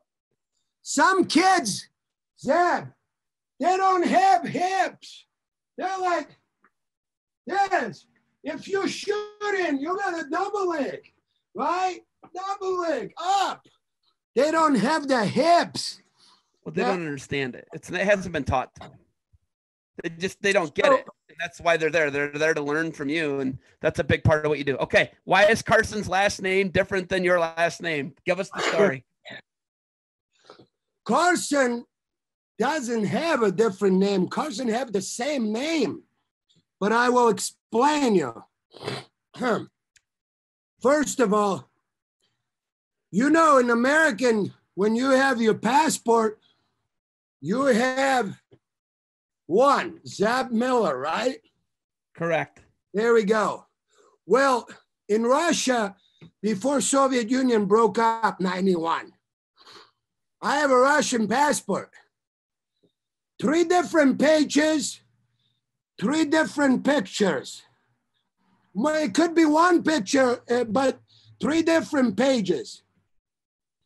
One, it goes like in America, only English. Russian first. Miron Kharchilava. Russian. Then you have the second page because we live in Georgia right at the time before Soviet Union broke up. Then you have Georgian in Georgian. Miron Kharchilava in Georgian written, different language. Okay. That you turn the page, the Abkhazian language, the original. Miron Kharchla ends a little bit lighter. That's the Abkhazian. What it should be, what you actually are, what ethnicity you are, where you're actually from. They're all same. It's pronounced a little end different way than Russian. So when the Soviet Union broke up and Georgia invaded us in Abkhazia, they want us disappear, do ethnic cleansing and genocide. But anyway, we survived. And I just, at that time, you know, I didn't realize in America, it's very hard to pronounce Kharchilava. So I make it shorter because it's my last name in Abkhazia. I always was Miron Kharchilava, Carson Kharchilava, Miron Kharchilava. So I just said, Carson, it'd be a lot easier. His mom and I wanted make it shorter for his school. Like, let's do the original Abkhazian. Carson Kharchilava. That's it. So it is, I could gone Kharchilava, but it's always, how do you spell it? Khars, whatever, AVA. It's too long. What am I supposed to call you? What am I supposed to call you? Miron Kharchilava, you can call me because I came here. I missed the opportunity. So you could fix it if you wanted to. You could fix it, but then you'd have to rebrand your business. You'd have to rebrand everything. You're smart. You're right. I could fix it when I got my citizenship. Hey, I was 2 weeks and I was supposed to take oaths and go. I want to do it, Kharchilava, but they said, I was scared. I waited 11 years. I said, I'm not messing up. I'm not messing up. But you are right. That's the story behind the name. Out of convenience, out of being a person who doesn't want to rock the boat, you wanted to make it easier for your kid. It's easier for your kid now. He didn't want to rock the boat. He just ran. You know what you did? Do you know what that's actually called, Miron? What you did? It's called assimilation. It's called, you accepted American culture, and to make it easier on your son, you assimilated him and gave him an easier, more American sounding name. Do you realize that? Yes. But that's you what you did. You assimilated. But Zeb, let's say I really love to take you one day to Abkhazia with me. You, as much as you're passionate, as much as you're into this, if you haven't done any justice. You've done so much justice to interview, to do what you're doing it with athletes. You have to go with me to original Russia. I'll take you Moscow, I'll take you Siberia, and I'll take you to Abkhazia. You will see. Can we just tell Jared how much travel that is, what you just said? That's a month of solid travel. Because what people do there is they don't, we would, because I'm not an idiot. I would just buy plane tickets because I've got enough money to buy plane tickets. Yeah. But I took the train from Moscow to Kazan. I got off the train. Haji Murat Godsalov was on the train with me from Moscow to the Russian Nationals, the Kazan 20-hour east train ride, because Kazan is in Tatarstan. It's north of Western Kazakhstan. So it's right on the border of Europe and Asia. So Jared, here's how we did 2010 when I took Nick Lee and his brother and his dad with me in Carson. Mm-hmm. We flew from New York to Moscow. It's about 10 hours flight. Okay. And then when we arrived in Moscow, I wanted them to see the whole Russia better. Right. You can take another plane in 2 hours from Moscow to Sochi. In 2 hours, you're in Abkhazia already. But they want to go on a train. And I believe we took the train, Zeb, pretty much 24 hours. Everywhere. You take the train. I couldn't believe it. You train everywhere. You take a train. You do not fly because there's not airports everywhere. There's not international airports or even regional airports for that matter. There's not airports everywhere. And but you got to be also, have fun. You can have two people on a train or 4 people. And those trains are pretty popular. You sit and you see the whole country. Countryside, right? Yeah. It's unreal. No, it's unreal. And they're actually pretty efficient. They're fast and it's a good time. I like to obviously drink the beer and hang out, and it's like you're traveling the whole time. They're comfortable. It was cool. And it was Joe Williamson and I had a blast, man. I really enjoyed it. But the thing is, so Miron. Yeah. My big thing with you is, and this is with Russia, and now we don't even have Russia in the Olympic Games right now. It's ROC, if you didn't know. Right. Yes. It's the Russian Olympic Committee, right? And the big thing with that is there was state-sponsored doping, right? We know it's been proven they're serving part of their penalty right now, right? It's not really a penalty. All the athletes are still in it. Most of the athletes are in there. Some athletes did get banned. Is another reason that Russia's so much better than the United States. The system, the one coach system, right? It's sport specific school, right? You have these mountain warriors, right? We have these people that are genetically different because they're bred to be warriors. You throw them in the fire, they will get out of there. Okay, yes. But how much do you think the state-sponsored doping is an effect on wrestling? Are they cheating in wrestling, or are they just that much better than everybody else in Russia? How much of it is that? Does that factor in why they're better than us at wrestling? Yeah. So let me give you my perspective from this point. For example, I've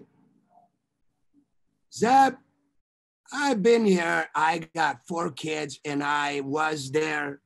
I live a good Christian life. I want to be honest and not dishonest. I don't like to exaggerate. I don't like to manipulate. I am truthful the way I am. I have a most truthful wife, the most religious wife. I try to raise Carson the most truthful way. You know what I said? Son, drink water. So when I grew up in a Soviet system, I have another world championships on my team. He's also somewhere in Florida from Georgia. Gogolishvili. And, you know, he drank water only. Water, no soda. Do you know, I don't believe pop. I don't drink Coca-Cola. I don't drink nothing. I said the same to my son. Hey, no, this little tablets or little juice you take makes you pop up. It's all temporarily. Hey, believe in one system. Clean water, work, run, work out, train, technique, go do your job and study. So when I was there, I only drink water. I never believe one thing that can get me a shot and I get bigger, stronger. I hated it. I can't stand for it. So is that mean the Russian don't do anything? I don't know. I'm sure they do. I will tell you one thing, and this is funny. It's true. So there was a guy when I was in St. Petersburg, Russia. I was on a national team. I used to beat a lot of good guys. So the guy in St. Petersburg who trained with me, he was my weight. I would beat him like 15-0, right? But he was a good athlete. He plays soccer, basketball, better than me, way better than me. And we do all that, by the way, in Russian system. We try to play basketball, soccer, all that sports too, to have fun while we train for wrestling. Active recovery too. I follow all of that on Instagram. Okay. So I follow Taimazov. He has a team. I follow Fadzayev. I follow Dag Wrestle. Dagestan's wrestling. I follow all that on Instagram and I watch what they do. I watch their workouts and I watch how they train a lot differently. It's a lot less pounding, right? A lot less. Yeah. Gotta have fun. You can't wrestle 7 days a week. You can't wrestle 7 days a week. You got to modify it. It. Do you feel like they're okay? From your perspective, are they gaining a big advantage by doing performance enhancing drugs? Is that a big reason why they're so much better than everybody in the Russian system? Is that why they just beat the brakes off of us? That's my question. Well, I get that question. All I'm saying, I knew one guy in my life when I was back there. I used to beat him like 15-0. And then later, Zap, in a few years, he couldn't score a point on me, right? Then he come back. this summer, one disappeared, went to Estonia or Latvia, whatever. I come back, the same guy was skinny guy, like normal. He came back like these, right here, man, muscle, like, whoa. He got on the juice. He got on the juice. We know got it. on the juice. So this is first time. You've seen it. Saw. Was your mind just like, you've seen it? Whoa. Yeah. But you know what? So you've seen it. I've seen it. You've seen it. I didn't want to see it. He has a lot of health issues later, you know, in a few years. It was not good. But I don't know, Zab. I don't know. I don't follow. I tried to follow Team Miron Wrestling pretty hard. I've been so religiously telling them, drink water, don't chase, don't rely too much on your dad. Start working out at home. Yeah. When you're not in my room, go run, go swim, go do rollerblade. As long as you have a helmet and elbow pads and knee pads, you know. I also have 10 years old kids right now. I'm trying not to kill him. What are your ages of all your kids? From Carson? Carson's 20? Carson is 21. Carrington just turned into 19. My daughter, she's going to be a sophomore at the Ohio State. And then my other daughter is 15 now. She goes to Liberty. And Preston just turned 11.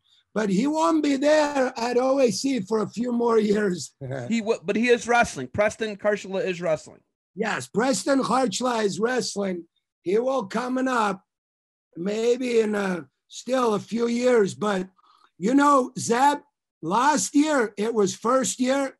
That kid did not know how to do back arch, spinning his head, and all the warm-up. He couldn't even do it. But you know what? First 3 months, no wrestling, warm-up only, warm-up. Now he's perfect.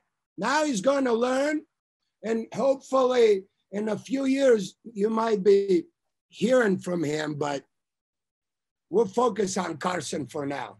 Okay, so the biggest thing with your system is learning body kinetics, learning your body, learning how to control your body strength of your own personal body strength, not lifting weights, using other tools to strength train. Like we said, the reason Carson's different than you, because Carson lifts weights and you did not lift weights. So you're saying core strength is way more important than lifting and all these crazy lifts you can do and all these, like, you know, almost like bodybuilding.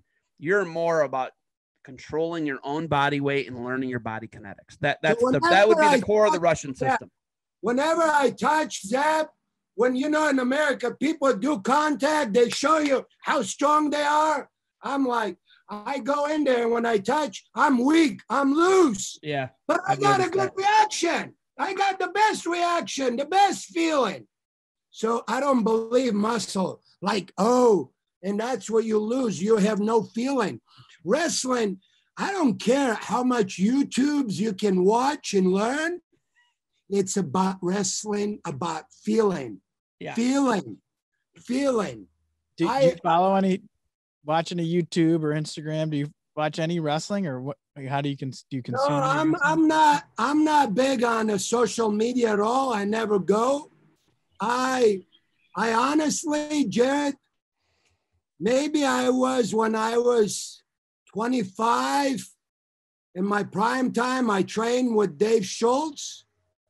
You know, we used to take notes. He take notes from me. I take notes from him. So I used to watch a little bit. My coaches, Beloglazov's, their tape, Khabelov, maybe Fadzaev a little bit. But honestly, it doesn't matter how much you watch. It's a fantasy move, right? Yeah, unless you do it yourself over 100 times on a match, it's not going to work. Right. Doesn't matter. Some kids have so many moves, but they never execute on a match. How good is that? Drilling. You drill a lot. I know that you drill a lot. Like you said, you don't do a lot of live wrestling. It's a lot of drill. Yeah. Here's what I tell my kids, Zap. You know, I love carpenter, as I mentioned. I got every tool in my garage. But unfortunately, they're sitting in a box and I haven't opened it and I haven't even used it yet. So how good is that?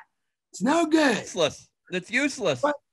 But when I teach the kids, that's why we don't go live wrestling in my club. But when we do live drill, it's called muscle memory. So out of blue, while he's doing a leg of high crotch, I'm telling him, do the Russian throw, step around, an inside trip. And they got to use their knowledge with the muscle memory. You got to drill these hundreds of moves. Sometimes I got to invite you both. Listen, I'm already going to come down. I'm going to check it out. But here's my last Russian question for you. You and I have talked about this. Okay. How much does the organized crime arm affect how the wrestlers are paid, how the wrestlers are treated, and what wrestlers do after wrestling? How much is you call it racketeering, right? Yeah. How much is the racketeering, the organized crime aspect of how Russia's government even operates to a degree? How much is that affected how they're rewarded, what they do after wrestling, with whether they're going to coach or not, if they're not going to coach? How much is the organized crime affected how Russian, let's just stick with wrestling on this. Yeah. How much has the organized crime affected the Russian wrestling? But hey, this is a good question, but I'm not sure it's a fair question for me to answer to you. Here's why. I don't live in Russia. You know, it's been 30 years since I'm Americanized. Now. You're more years here than you were there. So I get that.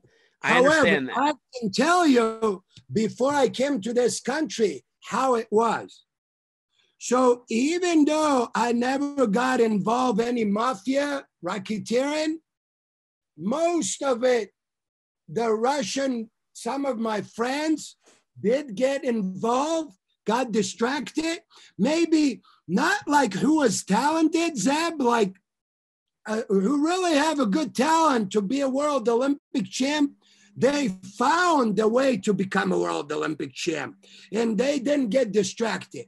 However, the guys who didn't have a good talent, like to become a world Olympic champ, but they wrestle and they don't make enough income, they don't make enough money from the sport or the government because they didn't win the world, then they got big bodies, they got a good reputation.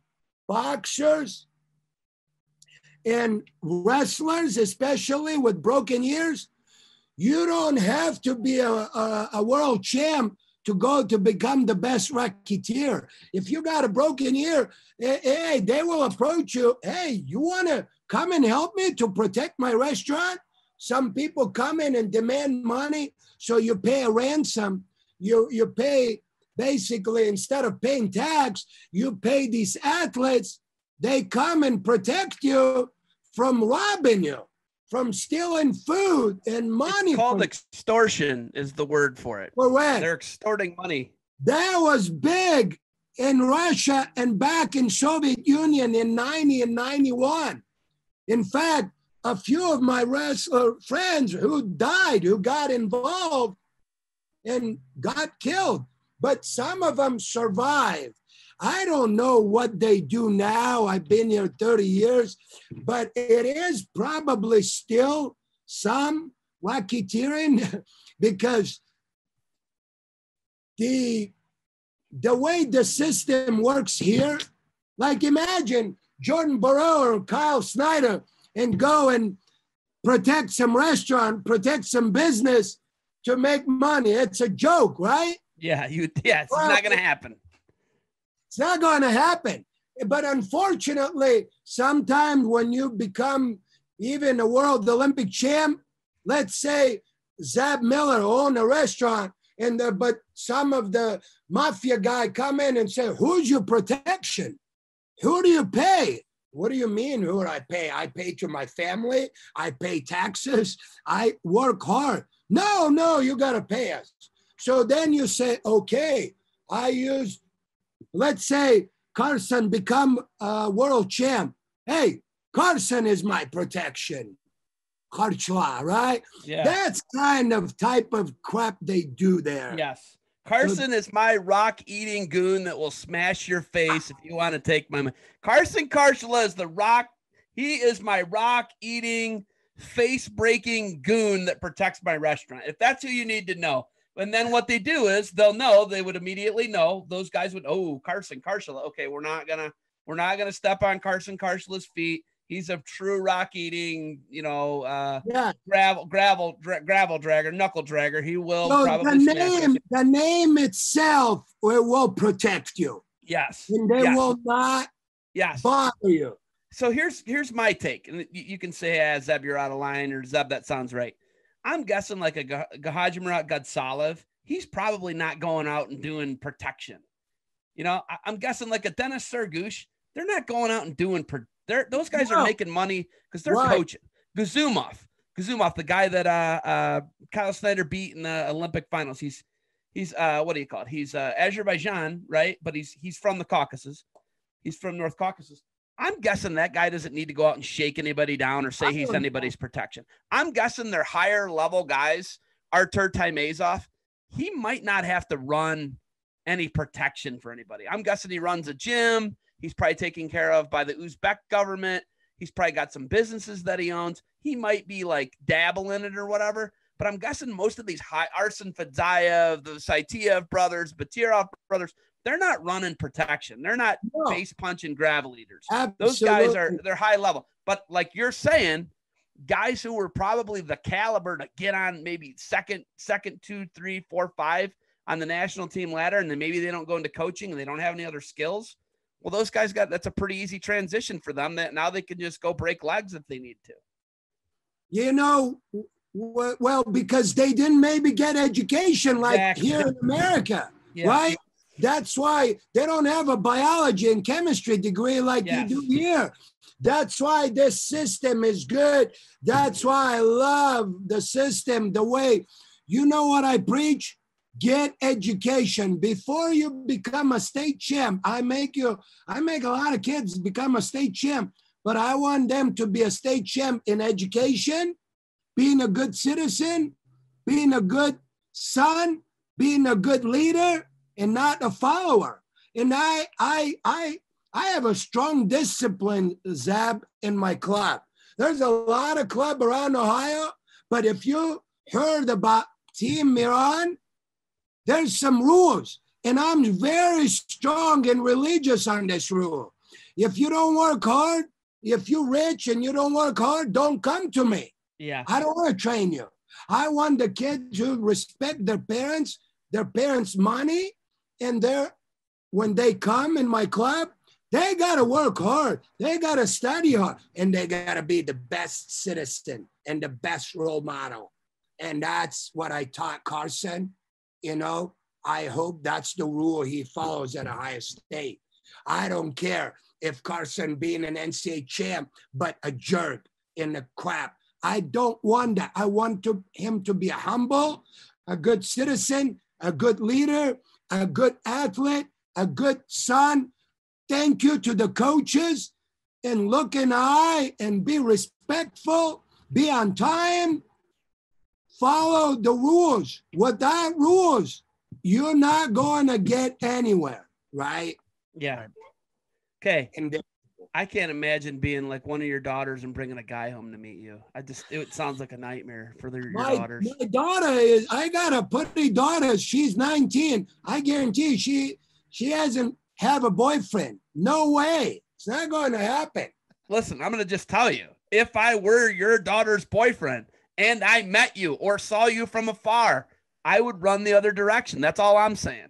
I would probably crap my pants and run the other direction. One day when she graduates, Jared, I tell these kids, if you ask my 10 years old kids in a club, when do you supposed to have a girlfriend? They will tell you, when I will be a junior in college or graduate from college. You're something else, man. Oh, God. Jared, this is the Barbarian over 2 hour. I told you this would be a banger. You and I were prepared for it. I told you. I texted you. I said, empty your bladder, Zeb. Yeah. Do you have anything else for I'm sorry, Jared. I want to know, what's that? I hope we didn't make you bored. No, not at all. I love listening. I'm curious what you're looking forward to the Olympics. Obviously, international wrestling, Olympics, we're here now, right? But what are you looking forward to seeing? Any guys specifically? I will tell you, Jared, I love the sport so much. Like, you love it too. That's why you're involved with youth, man. And you know how much involved with parents and all that. Right. I love what Zab's doing it. Honestly, do you know how much it hurts? I don't know if it's still in my heart. It hurts me so much to watch Olympics. First of all, it hurts. Also, maybe my son doesn't have a chance. He got hurt this year, after he has a great season early, and then he got hurt. So I'm not crazy about too much watching. It just still, I missed 2 Olympics. First time I watched Olympics, Jared, was Denis Sargush. Okay. When he placed 3rd, I watched the Olympics, and I was so proud of it. I called him. I called his parents, and I told them, I'm so proud of it, and I was crying. I was crying why were you crying? Well, because I care, and I never watch Olympics since I couldn't get in myself, and I want to be the first Olympian. You knew everything that went into that, right? You knew what he went through. But I was proud of my homeland guy, Denis Sargush. Right. And I was so proud, and I watched and I cried. And they said, we're proud of him too, but thank you.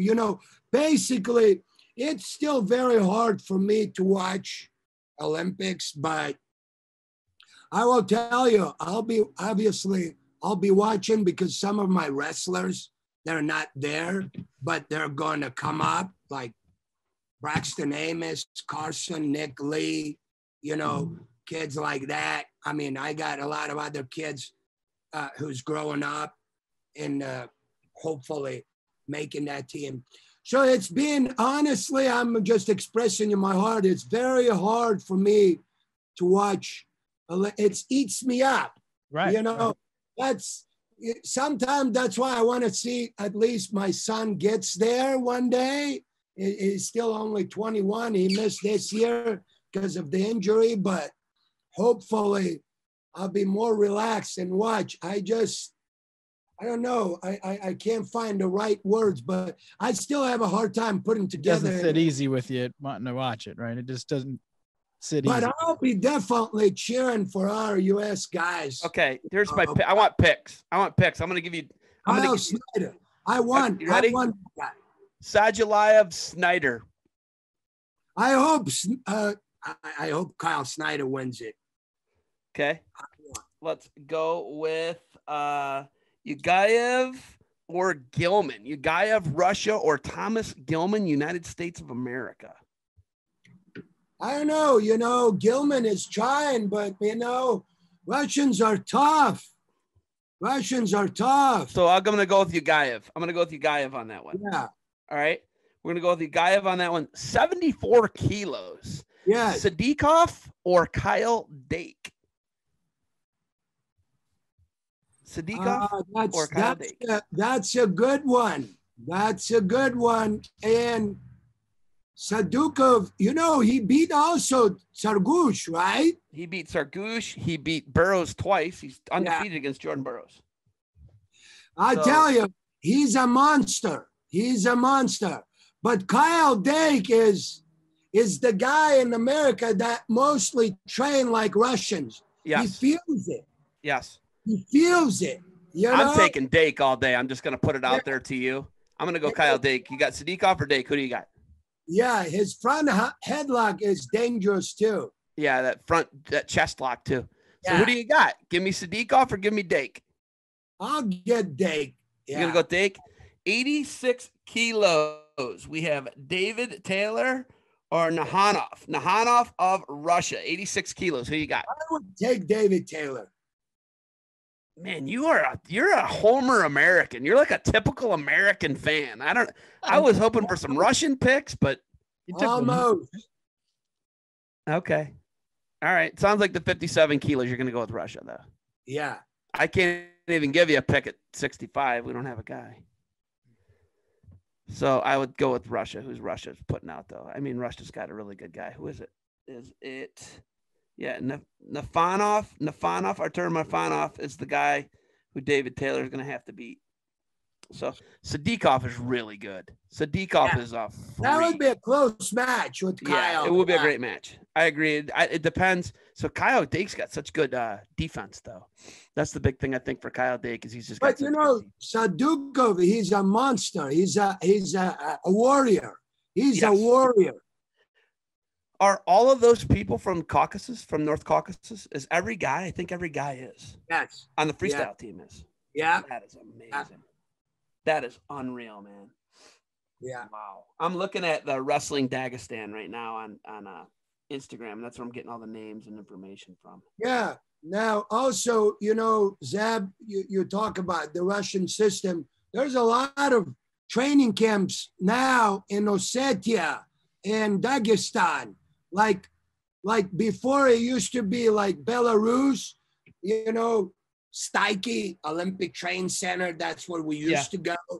But now they're more like all over. Go where the guys are. Go where all the guys are. Why would you make all those guys take a flight when they don't need to take a flight when all the really good guys are right there? Why would you do that? And they could all drive there. Yeah. So more of, and then, you talk about how safe it's to go. If you go to Dagestan and Ossetia, you'll be okay. You'll be safe there too, by the way. Yeah. Because the wrestlers, they're not going to bother. But without the wrestlers, if you go there, you better know where you're going and don't go without not knowing anybody. Yeah, I'd have you right by me just so you know. I wouldn't be going off alone.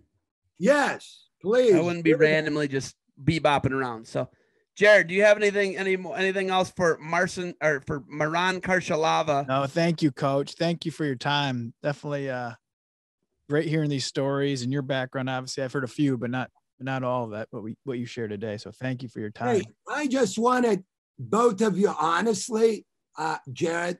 You're involved with the youth program, man. You do so much, with Thank you. all that. Thanks for all you do. You do, more than people realize for Ohio wrestling. And, I'm passionate about what I do, and that's what I don't know what I would be without wrestling today, honestly. Look, I'm from small country. It's a very popular for wrestling, Caucasus, where I came from, but you can't even identify almost in a map. But I made it here to United States, and I live in good life. I got good wife, 4 beautiful kids, in Ohio people I love. I've been here almost 30 years, and I will tell you, there's no better than Midwest people. And we need to get along all. It doesn't matter, Republican, Democrat.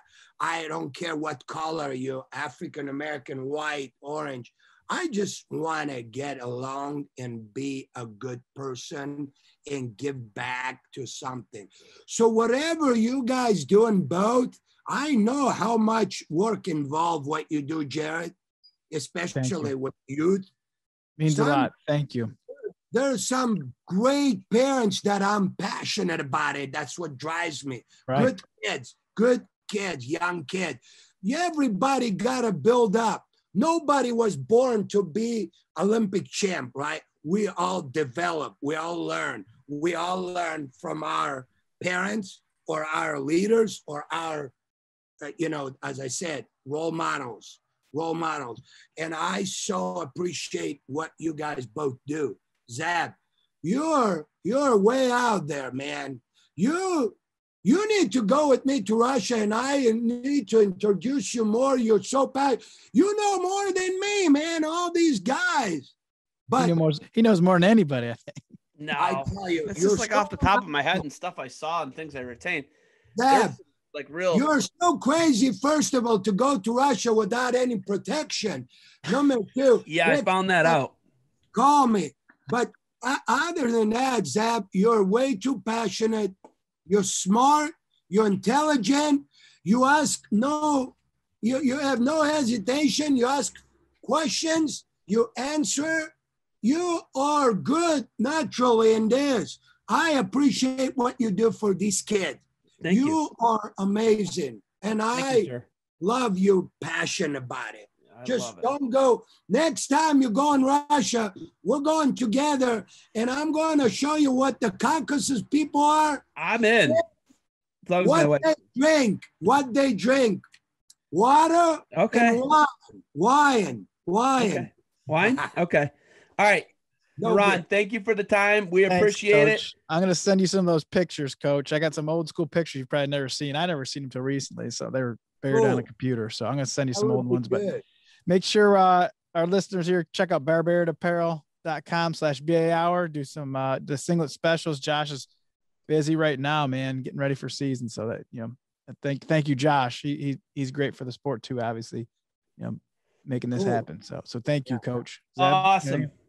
Thanks, guys. Stay in contact, guys. Good luck. And I hope to see you soon, both.